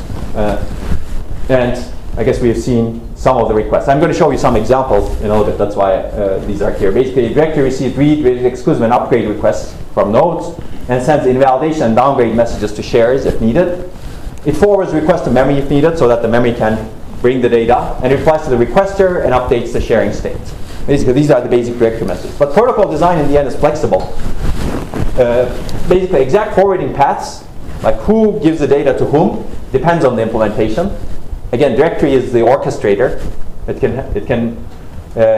can tell any node to do anything. For example, you can do cache-to-cache transfer. Let's take a look at some examples over here. These are actually examples from Coherence book. They have more examples if you're interested. So for example, processor 0 wants to acquire an address to do a read. It basically sends a read request to the home directory for that address. Basically, every address has a home node, in this case. That's where the directory entry for that address resides. So the directory is really distributed. You can have actually, these are nodes, and you can have tens of thousands of nodes, circles over here. And the home for a given address could be in any one of the tens of thousands. But you know that mapping, basically, whenever you generate a request. And you send a read request, and the home node sends the data as exclusive or shared, depending on whatever it wants to do, right? But it doesn't need to send the data this way. Maybe the home node knows that the data is really in processor 1, and it sends a request to the processor 1 saying, processor 1, please send the data as shared to processor 0. So you can definitely do that, this sort of optimization. So you can do read exclusive with former owner. Former owner means somebody else is owning the data right now. So let's assume that this processor wants to write to the data. It sends a read exclusive request to the home node. And the home node basically knows that somebody else has the data, so it sends an invalidation request to the owner, and owner supplies the data with a revision. It's called a revision in this particular book. And then the home node, and also it could supply the data directly to processor 0 in this case. I mean, it could also supply the data over here, and then it could supply the data over here as well, right? So this is, in this way, basically, this processor can get the read exclusive permission without the directory getting the data. They can communicate directly with each other. The directory just orchestrates the transfer of the exclusive permission from P0 to, or from this owner, previous owner, to P0. Just change the bits basically without touching the data. It just needs to ensure that the data is communicated over here.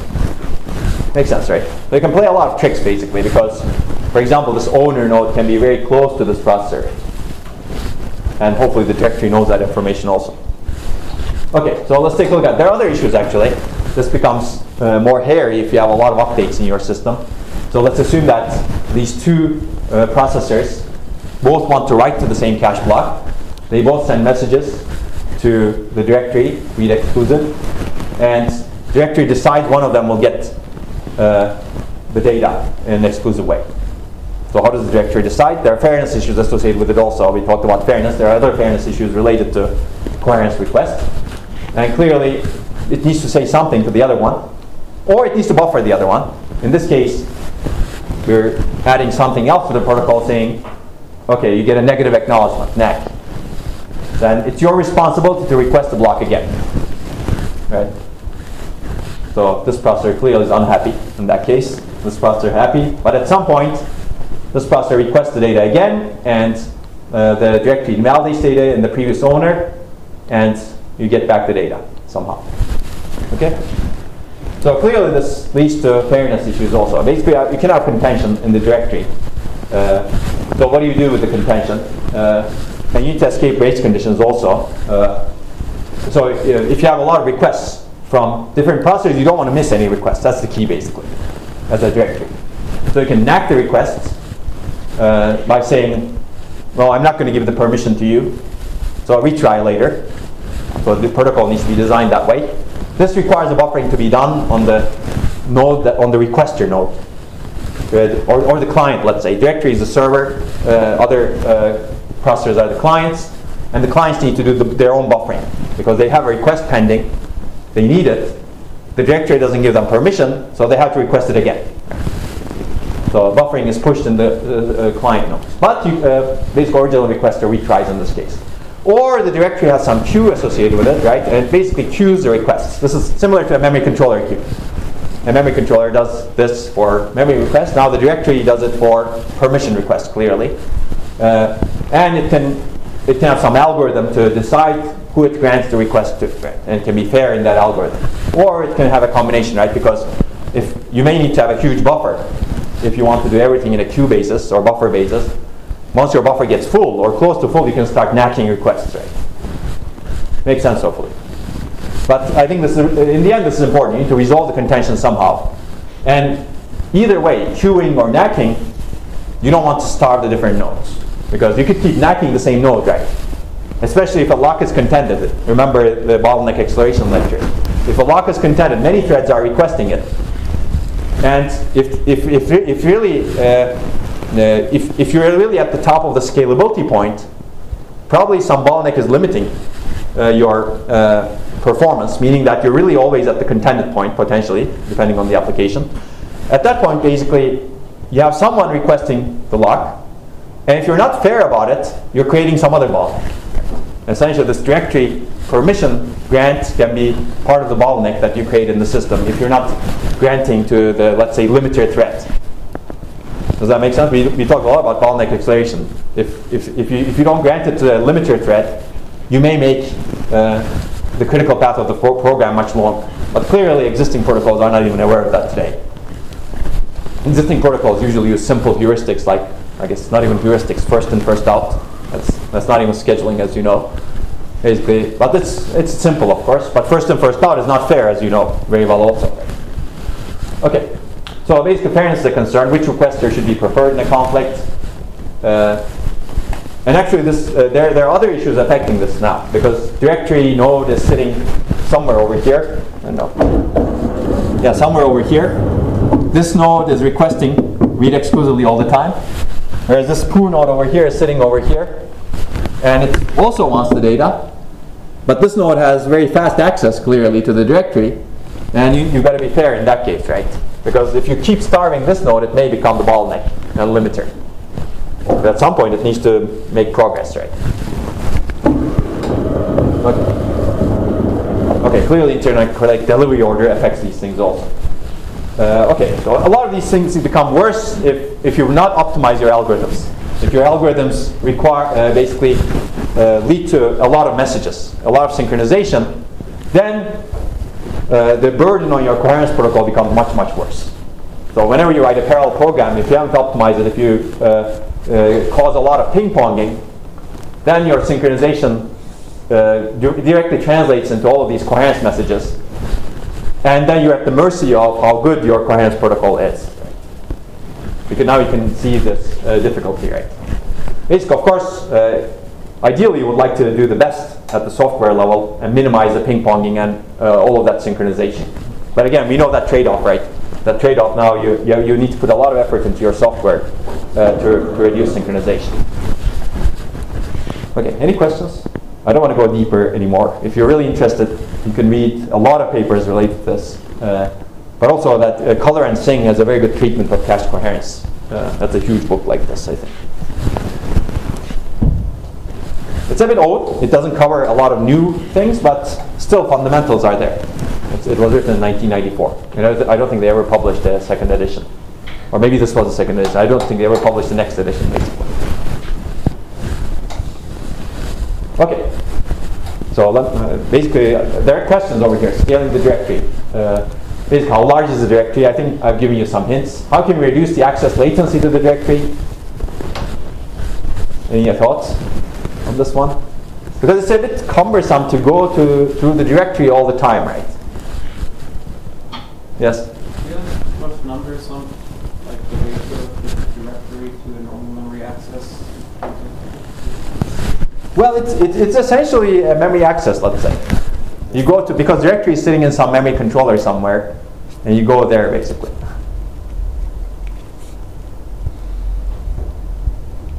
And again, if you think about a large system at this point, it also has interconnect latency to go to some other directory node. Any guesses? What can you do? If you want to cache the directory, maybe that's a good idea, right? And that's exactly what a lot of systems do. So if you want to reduce latency, caching is a good option, especially if you have locality. And people actually cache the directory, but I'm not going to go into the details of this. There are directory caches as well. Okay, but of course you can imagine issues related to that also. How can we scale the system to thousands of nodes? This is more of a rhetorical question than a question that I expect the answer. And can we get the best of snooping and directory protocols? And as I said earlier, existing systems do both.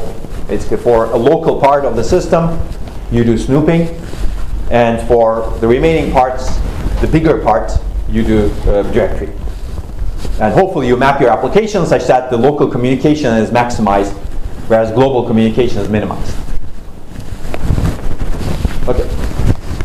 And heterogeneity is one example. There are also interesting solutions that are proposed in literature, like token coherence, which I don't have time to go into, but maybe you can watch an earlier video of me that talks about token coherence.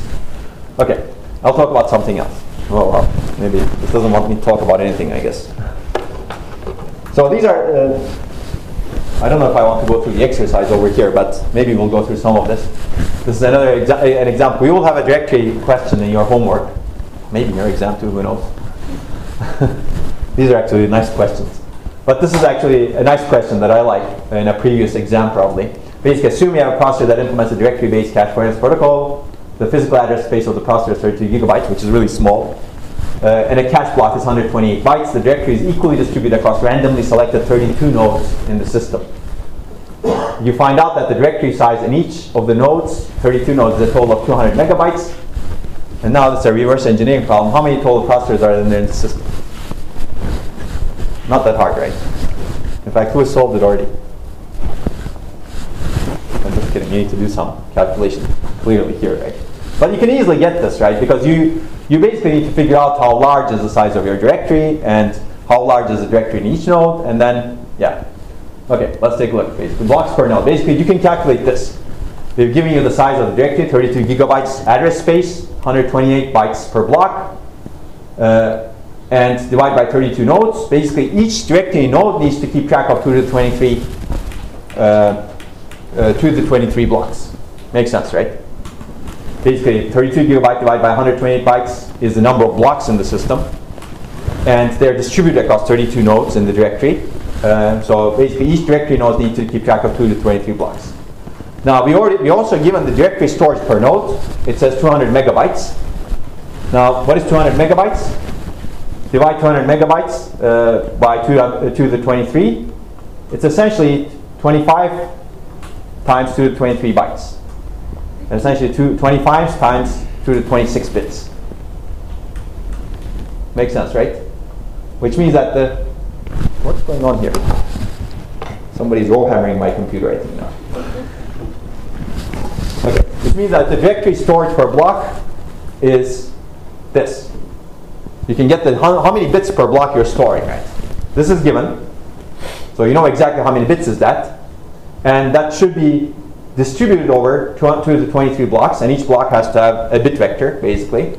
So it's basically this divided by this, you get 200 bits per block. So now you know exactly how many nodes you have. 199, right? That's the idea, basically, because you have p plus 1 bits based on the protocol that we discussed in class. So that's a very simple question, actually. But then, I mean, it's interesting because basically, if you want to get 199 nodes, you need to have directory for 200 megabytes. Clearly, that was the forward engineering problem, which is easier to compute. But that's a lot for the size of a directory. And we don't even have a huge memory here. 32 gigabytes is nothing for 199 nodes, right? You really don't want to build a system like this today. 32 gigabytes, I almost have 32 gigabytes in this one. I wish I did, but this is 5 years old. But it's almost there, it's 8 gigabytes.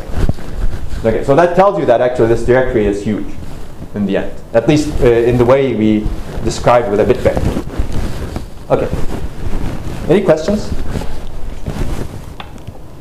Okay, if you have no questions, then I'm going to cover a recent example of cache coherence. This is based on a paper that we published in ISCA 2019. Essentially, this is coherence for near-data accelerators. Does that sound interesting? Okay, so let's talk about that. This is actually the earlier version of the paper. This is a new version of the paper. It's called Conda. And I'm going to use the slides that Amirali used. He's my PhD student at CMU for the slides. Basically, I mean, coherence is clearly, whenever you share data between any two components and they have caches, you need to keep them coherent, basically. It's nothing special to processors. Also, accelerators can have them. But I think the difference over here will be accelerators. Now we actually, in multi-core, we have a lot of cores, and coherence inside a chip is good. There's still scalability issues, but it's better than going off-chip. But if you have an accelerator that's off-chip, that's near memory, then you have to communicate with it. And if your goal with this accelerator that's near memory is to reduce data movement, you ship some functions to that near memory accelerator, and you hope that that accelerator doesn't communicate back. But if you need to keep things coherent, you need to keep asking for permissions, right? Now that sounds bad, right? You design this accelerator so that you reduce data movement, but you're getting data movement because of coherence overheads. You don't want that, essentially. So I think it's a special problem with near-data accelerators because your goal is to reduce data movement, and you don't want coherence to be getting in your way in the end. And clearly these specialized accelerators are everywhere. You can look at these nice pictures that I don't have my time to draw, but my students have time to draw. But the big challenge, I guess it's nice to draw these pictures because in the end they're good.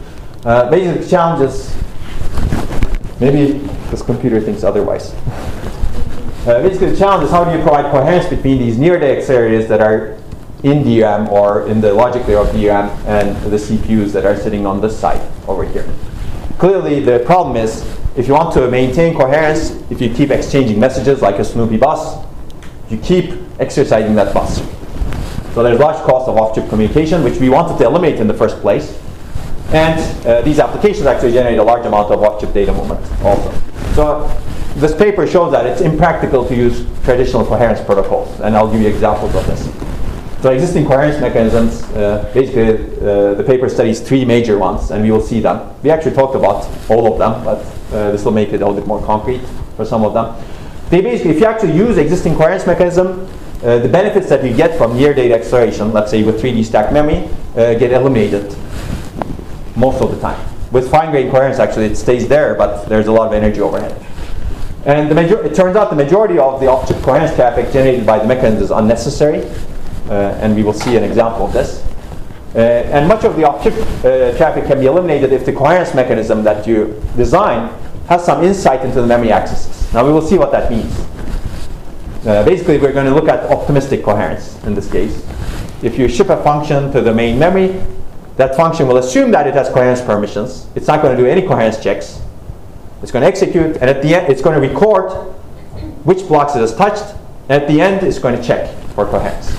This is very similar to a lot of the optimistic concurrency ideas, actually, that have been proposed in the past, except it's tailored for near data acceleration in this case. And when we get to it, I'll talk about transactional memory and examples of that also. But this is transparent to the programmer mostly. Okay. Basically, it's an optimistic approach. It gains insight before any coherence checks happen, but it's basically optimistically assumes that you have the permissions and you perform only the necessary coherence requests. Okay, I'll keep going relatively quickly, but these are the key results. This is based on a conference presentation. So in a conference presentation, it's always good to foreshadow the key results after you give the problem and the basic idea so that people actually see what's coming. So basically, in the end, this comes close to the ideal NDA coherence mechanism that has no overhead. So what is ideal? You basically magically satisfy coherence without communicating, with zero cost communication. That would be nice, right? And that's the ideal. You can simulate that ideal. That's the beauty of simulation. So let's go through this. So near data processing, you already know this very well. You move the computation close to data. There are a lot of benefits that we've seen with this. And clearly 3D stack memory is one way of doing it, and that's what this paper evaluates. Essentially, we're going to assume 3D stack memory. In the logic layer, you can do acceleration. You can offload functions to the logic layer. And you've already seen this picture multiple times in different ways. So basically, this paper analyzes a bunch of applications. And these are actually interesting applications. You've seen some of them. Actually, you've seen both of them, I think, but graph processing and hybrid databases. And it turns out not all portions of applications benefit from near data acceleration. So some portion should remain in the CPU. Some portion should be accelerated in main memory. So these are some examples. Basically, memory-intensive portions benefit from near data acceleration, but cache-friendly portions should remain in the CPU. Right? We've discussed this already in the past also. If you have very good locality, maybe it's good to, and you don't have maybe it's good to keep things in the CPU. So as a result, you partition your application between the CPU and the near data accelerator, and now you need to access the same region of data that the NDA kernels that are executed on the near data accelerator access, and that leads to significant data sharing. And this paper analyzes some of those data access patterns and shows that even though these CPU threads and the NDA kernels share data, they do not typically concurrently update all of that data. Meaning, the data conflict rate is relatively small. So this is one example for one of the graph analytics applications. Only 5% of the CPU accesses collide or conflict with the near data accelerator accesses, for example. You could argue that 5% is high. You could also argue that 5% is low. Basically, you just need to design a mechanism that takes advantage of that 5% in the end. I don't understand what's going on. Anybody? There is definitely a connectivity problem. Okay. Okay, basically, the takeaway, I think, is CPU threads rarely update the same data that an NDA is actively working on. So it's actually a lot of ways to satisfy coherence at every request. Right? But it's not rare enough to ignore coherence also, because 5% is not 0%, clearly. Okay, so let's take a look at the analysis of existing coherence mechanisms. Basically, there are 3 existing coherence mechanisms. One is we talked about non-cacheable, which is not a solution to coherence, as I said earlier. And you will see the results with that. It's not going to be very good. Basically, the idea over here is NDA data, meaning data that's going to be touched by the near data accelerator that you're going to operate in memory, is not going to be cached in the CPU. Meaning that whenever the CPU needs to get the data, it needs to go to the memory. Now that already sounds bad, because 5% of the access is updated, but there's some more the CPU may need to read it, right? Okay. The other one's coarse grain coherence. We touched upon that also. Basically, this is more coarser grain. Basically, you get coherence permission for the entire NDA region. Whenever you want to do something to data that's in the designated by the programmer as data that's going to be operated by one of the an NDA kernel, you basically mark your data, and some of the data is going to be operated on by the NDA accelerator, and you mark it. You know what that is, and whenever the CPU wants to access it, it gets permission to all of it. It's very coarse-grained. You don't need to get permission to every single cache line that you're touching. You say, whenever I'm going to access this region, I get permission to all of that, and you know the size of that region, which means that whenever the memory NDA accelerator needs to access that region needs to be flushed from the CPU caches, that entire region. There are multiple ways of implementing this actually, but that's one way. Okay, fine-grained coherence is essentially what we've discussed. It's a MESI protocol, for example. Very fine-grained. Whenever you want to update a location, you send a broadcast, and that broadcast goes through the off-chip memory bus. Okay, so let's go through this a little bit more. Basically, you mark the NDA data as non-cache. So this all requires that some people know, or the programmer knows, what is NDA data. So what is NDA data? It's the data that's potentially touched by the near data accelerator in memory compute engine, basically. That's the assumption. But hopefully you know that. Okay, so clearly you have data sharing between applications that are running on the CPU, and between part of the application that's running on the CPU and that's running on the NDA. So this is a hybrid database, basically. In a hybrid database, you satisfy different types of queries. You have transactions that are more serial, that are doing updates to localized portions. And you run also analytics. Analytics is basically you look at a lot of data in your database and you want to basically mine some data. So this touches a lot of data in a more streaming manner, so it's very memory intensive. But here, transactions, you do a very simple update to a location, for example. Like a banking transaction, right? You update your bank account. Whereas in analytics, the bank may be running some query on all of the bank accounts that everybody has. So it's really touching lots of data, mining data, doing something, whatever, destroying your privacy in the end. That's another way of thinking about it, probably. And I'm sure they are. Anyway, but that's basically what it is. If you look at the characteristics of this is better fit for CPU. This is better fit for near data acceleration because it's very memory intensive. And it's relatively simple potentially, right? Transactions are not necessarily simple. But this leads to data sharing. Whenever the analytics is reading from a location that the CPU is updating, then you need to provide coherence. Okay, so, but of course, if the near data accelerator, whatever analytics is touching is non-cacheable, this is a really bad thing. Yeah. Because this is touching a lot of stuff. And you mark all of them non-cacheable. Whenever the CPU needs to execute a transaction on any part of it, essentially it gets a lot of cache misses, off-chip accesses. So this is not a viable solution in the end. It significantly hurts the CPU thread performance. It's okay for this in-memory accelerator performance, but it significantly hurts the performance over here. And it's actually, if you look at this, there are results in the paper, but I'll foreshadow some of the results that I'm going to show also. If you have this mechanism, it actually performs 6% worse than CPU only. You did all the work, partitioned your application between CPU and near data accelerator, and now you have a non-cacheable coherence mechanism, and you get performance loss. Sounds terrible, right? You don't want this sort of stuff. You might as well not do any of near data acceleration. Okay, so coarse-grained coherence, it's going to be similar. Basically, you get coherence permission for the entire NDA region. So what does this mean? Whenever the CPU wants to touch data that's in the NDA region, it flushes the dirty data that is updated. So it may be a little bit better. I don't know. But it still leads to unnecessary flushing of large amount of dirty data, especially in pointer chasing applications. You can see the analysis of the paper. Or you can have, there are multiple ways of implementing coarse-grained coherence in existing systems. One is you flush, whenever you touch a region, you flush the dirty data associated with that region from your caches. The other way is using locking. You can say, whenever I'm operating on the region, I'm going to lock it, and the NDA accelerator cannot access it, and vice versa. That's the idea. So basically, if the CPU needs to access the NDA data, and the NDA data has the lock already, CPU needs to stop. You could do this at a coarse-grained level, clearly. Now, of course, this blocks CPU threads when they access the NDA data regions. So you either get the flushing traffic, or you get stalls. And it turns out, well, I don't know what happened here, but it fails to provide any performance benefit of NDA. You will see that.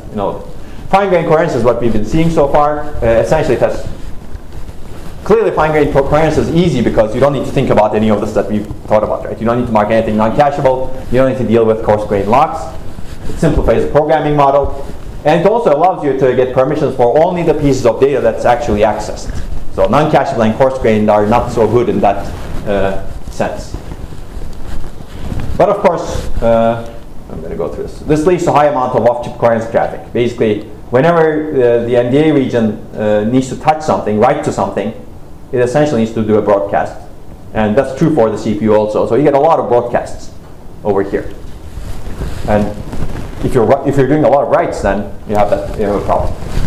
And it turns out the analysis in the paper shows that fine-grained coherence actually is the best among the 3 previous mechanisms, but still eliminates a significant fraction of the energy benefits of an ideal NDA mechanism, and still a good fraction of the performance benefits. Performance benefits are not bad actually, but the energy benefits are a lot of it is eliminated.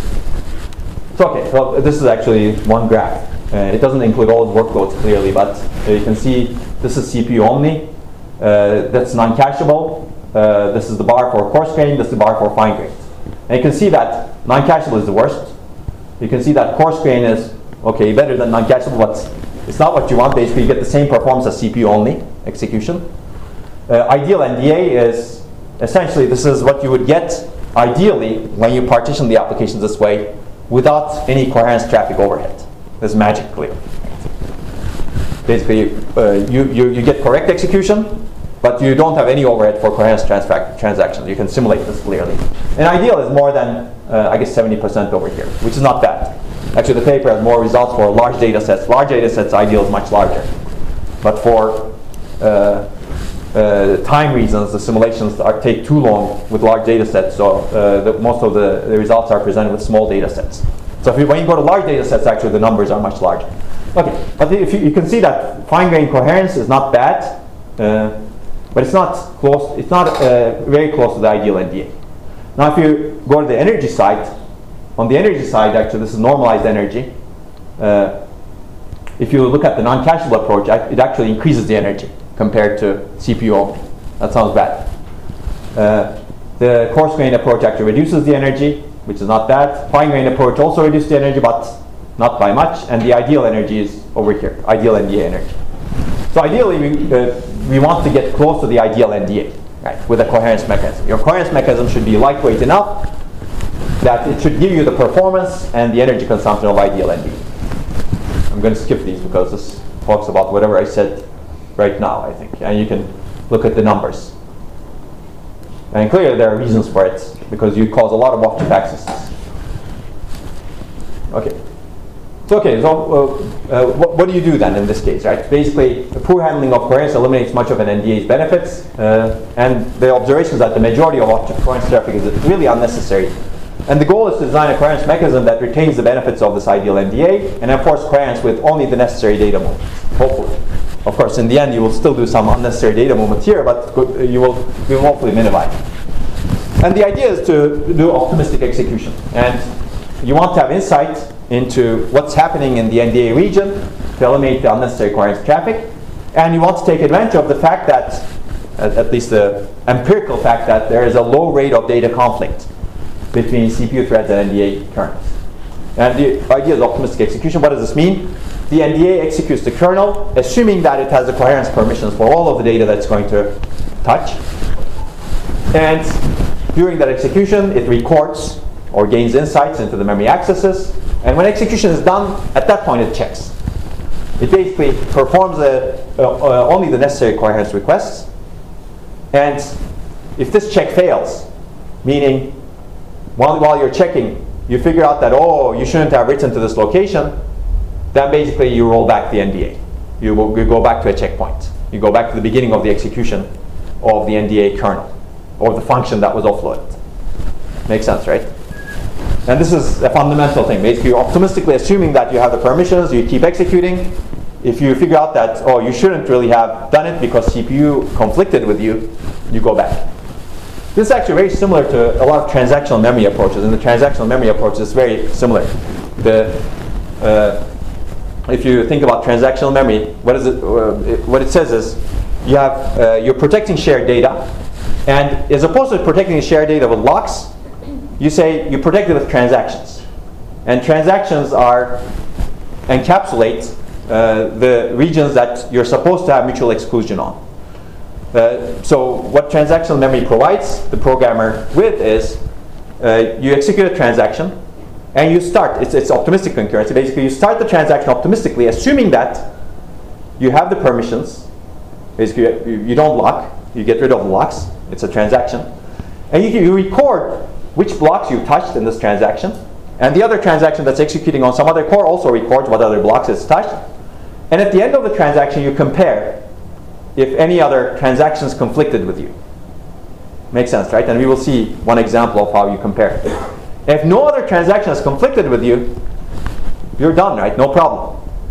You can commit everything you've done. If somebody conflicted with you, you have to go back to the beginning of the transaction. And again, the reason people have proposed this was you have, well, there are multiple reasons, but one of the reasons is whenever you're doing shared data accesses, the programmers need to be conservative. Basically, they have a lock because they don't know which other thread is going to update that location, or if they're going to update that location, they're conservative. But these two threads that are executing on a shared data structure, they may be updating totally different portions of the data structure. If their updates don't conflict with each other, there's no problem, right? Locking is actually very conservative from that perspective because it allows only one thread to execute and then the other thread to execute. But if you have transactions, both of these can be executed simultaneously, and then both threads can be in the critical section, but it's okay as long as they don't conflict with each other. That's the idea. So this idea is very similar to that, but from the NDA perspective in this case. So basically, it's also called optimistic concurrency in the end. So you have the CPU thread that executes. It launches a function on the near data accelerator, and that's an optimistic execution at that point. And that optimistic execution assumes that it has the permissions, and these two execute concurrently, happily. There's no coherence request.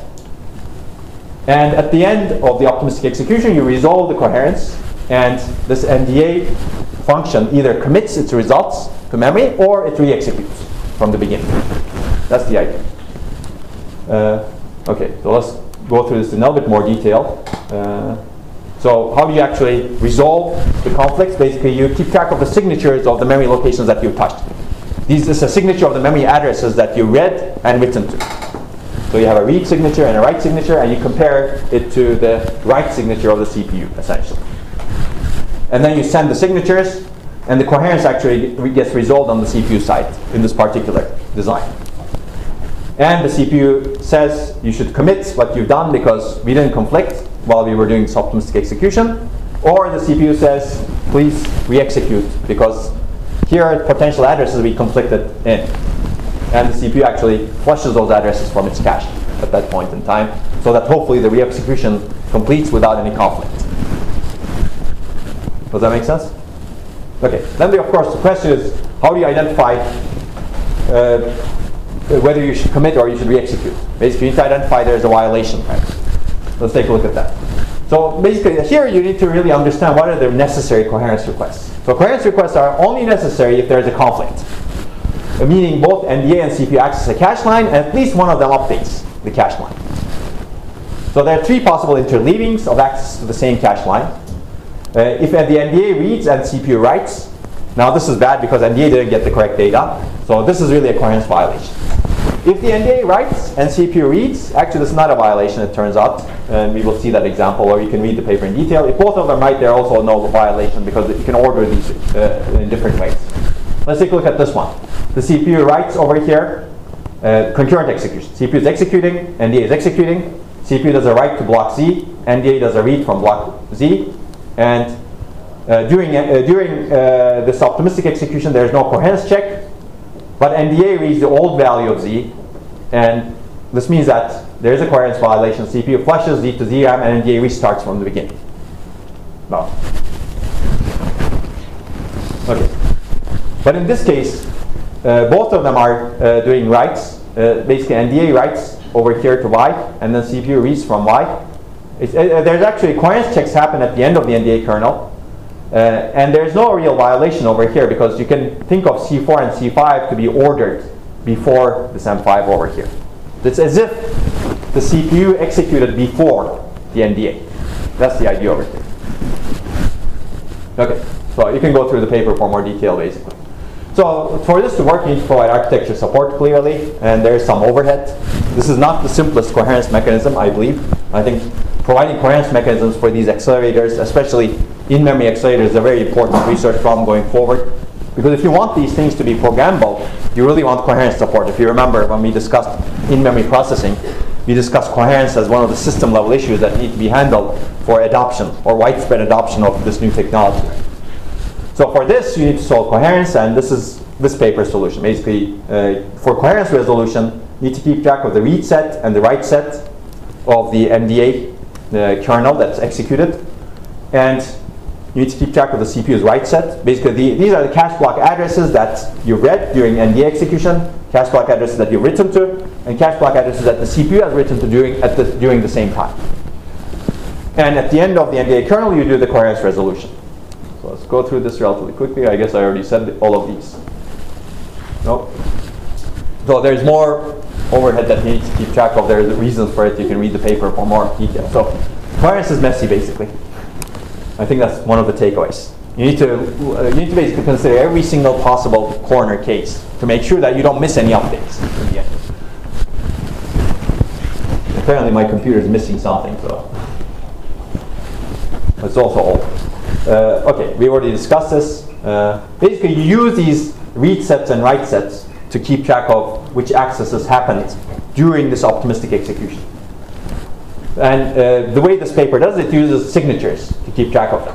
Clearly, you can use a linked list, again, which is not very efficient.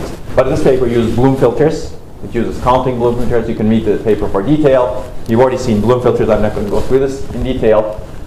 So clearly, this helps easy coherence resolution because you compare two Bloom filters, right?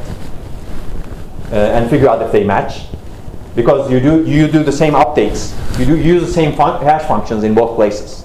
Meaning that if you've updated a memory location or if you've touched a memory location over here, the same bits get set here as if the memory. So if you updated memory location A or if you've touched the memory location A, the bits that get set over here are the same as the bits that get set over here if you've written to that memory the same memory location. So that's why you can actually compare the Bloom filters. If there's any match in the Bloom filter, that indicates that potentially you violated something. It may not be true because Bloom filter has false positives as we discussed, but you still need to ensure that that's not true or that is true. Okay, so basically it's easy to compare these Bloom filters, and it also allows for a large number of addresses to be stored within a fixed length register. We already discussed this. Bloom filters are a very scalable way of encoding sets. Right? A linked list is not a very scalable way of encoding sets, but this one is a very scalable way of encoding sets. As long as your false positive rates don't become unacceptable, this is good. Okay, and the paper has analysis of false positive rates. You can take a look at that if you're interested. Okay, so how do you do the coherence resolution? Basically, you essentially compare, and for every bit, basically. Any clean cache lines in the CPU that match an address in the NDA write set are invalidated, and NDA commits data updates. Okay, and if the conflict happens, the CPU flushes dirty cache lines that match the address in the NDA read set, and the near data accelerator invalidates all uncommitted cache lines, and it erases signatures and restarts execution. But the hope is that because CPU flushed all the dirty cache lines that match the addresses, the NDA will have them and will not conflict with them again. But there's no guarantee again. And this is always the problem with optimistic concurrency. Whenever you're optimistic about concurrency, meaning that you're assuming that you have some permissions, and you go ahead, and if you're wrong, you need to roll back. Once you roll back, you need to re-execute. And you could keep rolling back and re-executing. Because you may actually get to some other conflict, right? Again. Now, that's why people have developed a lot of fairness mechanisms for conflict resolution. One of the ways to ensure that you don't keep re-executing is maybe you tried several times and you re-executed, and at some point you give up, you say, I don't want to get this conflict. At that point you can say CPU stop, and the NDA goes and executes, and then you don't need to re-execute, right? Because there's no conflict anymore because you stopped one of the accelerators. Basically, the solution for conflict resolution, if you keep getting these rollback and re-executes in optimistic concurrency, is always stop one thread, for example. Okay, so let's go through the evaluation relatively quickly. This paper has extensive evaluation, which I'm not going to bore you with the details of methodology, but you can read it clearly. And a bunch of different applications, mainly graph processing applications with both small graphs and large graphs, and the hybrid transactional analytical database applications. And you can see the details in the paper. But basically, these are the takeaways over here. I guess, what is this? This is performance. Performance compared to CPU only. You don't do any offloading to NDA. And you can see that I think I've already shown you, I guess, CG and NG, coarse grain and non-cacheable. They're not very good. That's why they're not here. But there's also NDA only over here, near data accelerator. So one of the questions is always, why don't you execute everything in the in memory, right? And it turns out that's not always good, basically. Basically, you don't get as much performance because some of the code is much better fit to execute on the CPU. That's why you partition your program over here. Okay. Okay. So fine-grained coherence actually loses significant fraction of the ideal NDA's improvement, as we've seen. And okay, I think I already said that. And in the end, conda gets close to the ideal NDA. But again, there's still a gap, as you can see over here. About 10% or so over there. So it's not the perfect coherence mechanism. And it does have overhead. I think complexity is one of the overheads. So how to simplify this sort of coherence mechanism is still an open problem, I think. Okay, but it's not bad in terms of performance. In terms of energy, it's also, I guess, not bad. It gets very close to the ideal NDA, as you can see, because it reduces the unnecessary coherence traffic. So ideal NDA means the same partitioning, the same offloading, coherence magically happens. So there is no rollback, there is no re-execution, and there is no coherence message, in fact. So it's magic. So you get relatively close to the magic, as you can see over there, in terms of energy. Okay, and there are a bunch of other results in the paper. These are actually more interesting results, I think, but the simulations take really long for some of these larger data sets.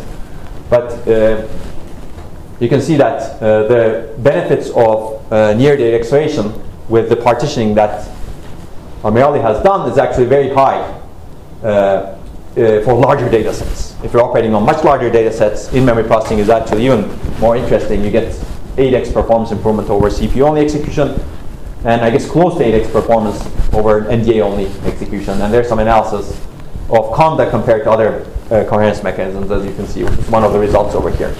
And there's a bunch of sensitivity analysis. Whenever you're writing a paper, it's always a good idea to do sensitivity analysis. What if you have multiple memory stacks and you distribute the computation across them?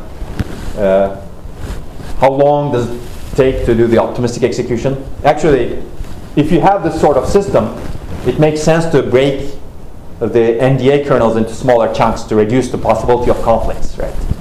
That's the idea. If you have a very long NDA kernel or a function that needs to be executed on the memory side, the probability that it's going to conflict with the CPU increases with its length. So if I were programming something on this system, I would chunk my tasks. Or the system can automatically do that for you. In fact, there is some optimization that's not necessarily discussed in the paper, but it's discussed in a prior version somewhere. Basically, the system automatically chunks. It's possible also, right? The programmer doesn't need to do that. System says, okay, this is the end of NDA kernel. This is where I'm going to look at check for coherence. And you check for it. And if you check for it in a finer grain, maybe you didn't have conflicts. But if you went a little bit further and did the check after that point, maybe you'll get a conflict and you'll have to roll back all the way to the beginning. So the size of the function that you execute on the accelerator matters here.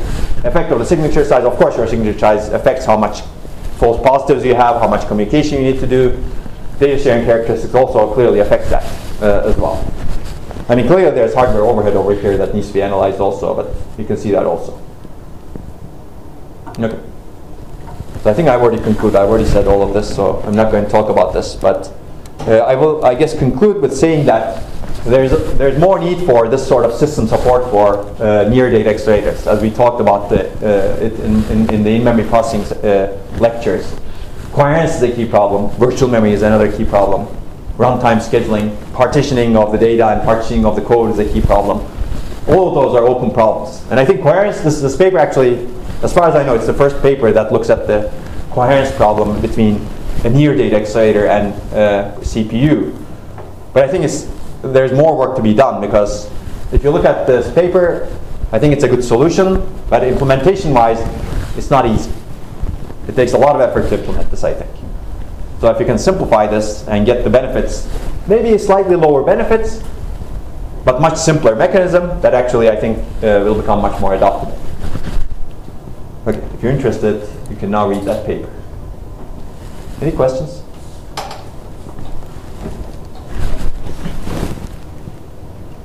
You have 3 minutes to ask questions, I think.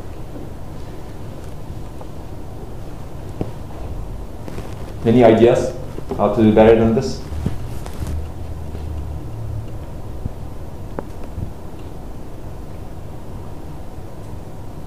Maybe not yet. Okay, I guess if there are no questions, we're done for today. I'll see you next week. Have a good weekend. We'll talk about interconnects next week. Take care.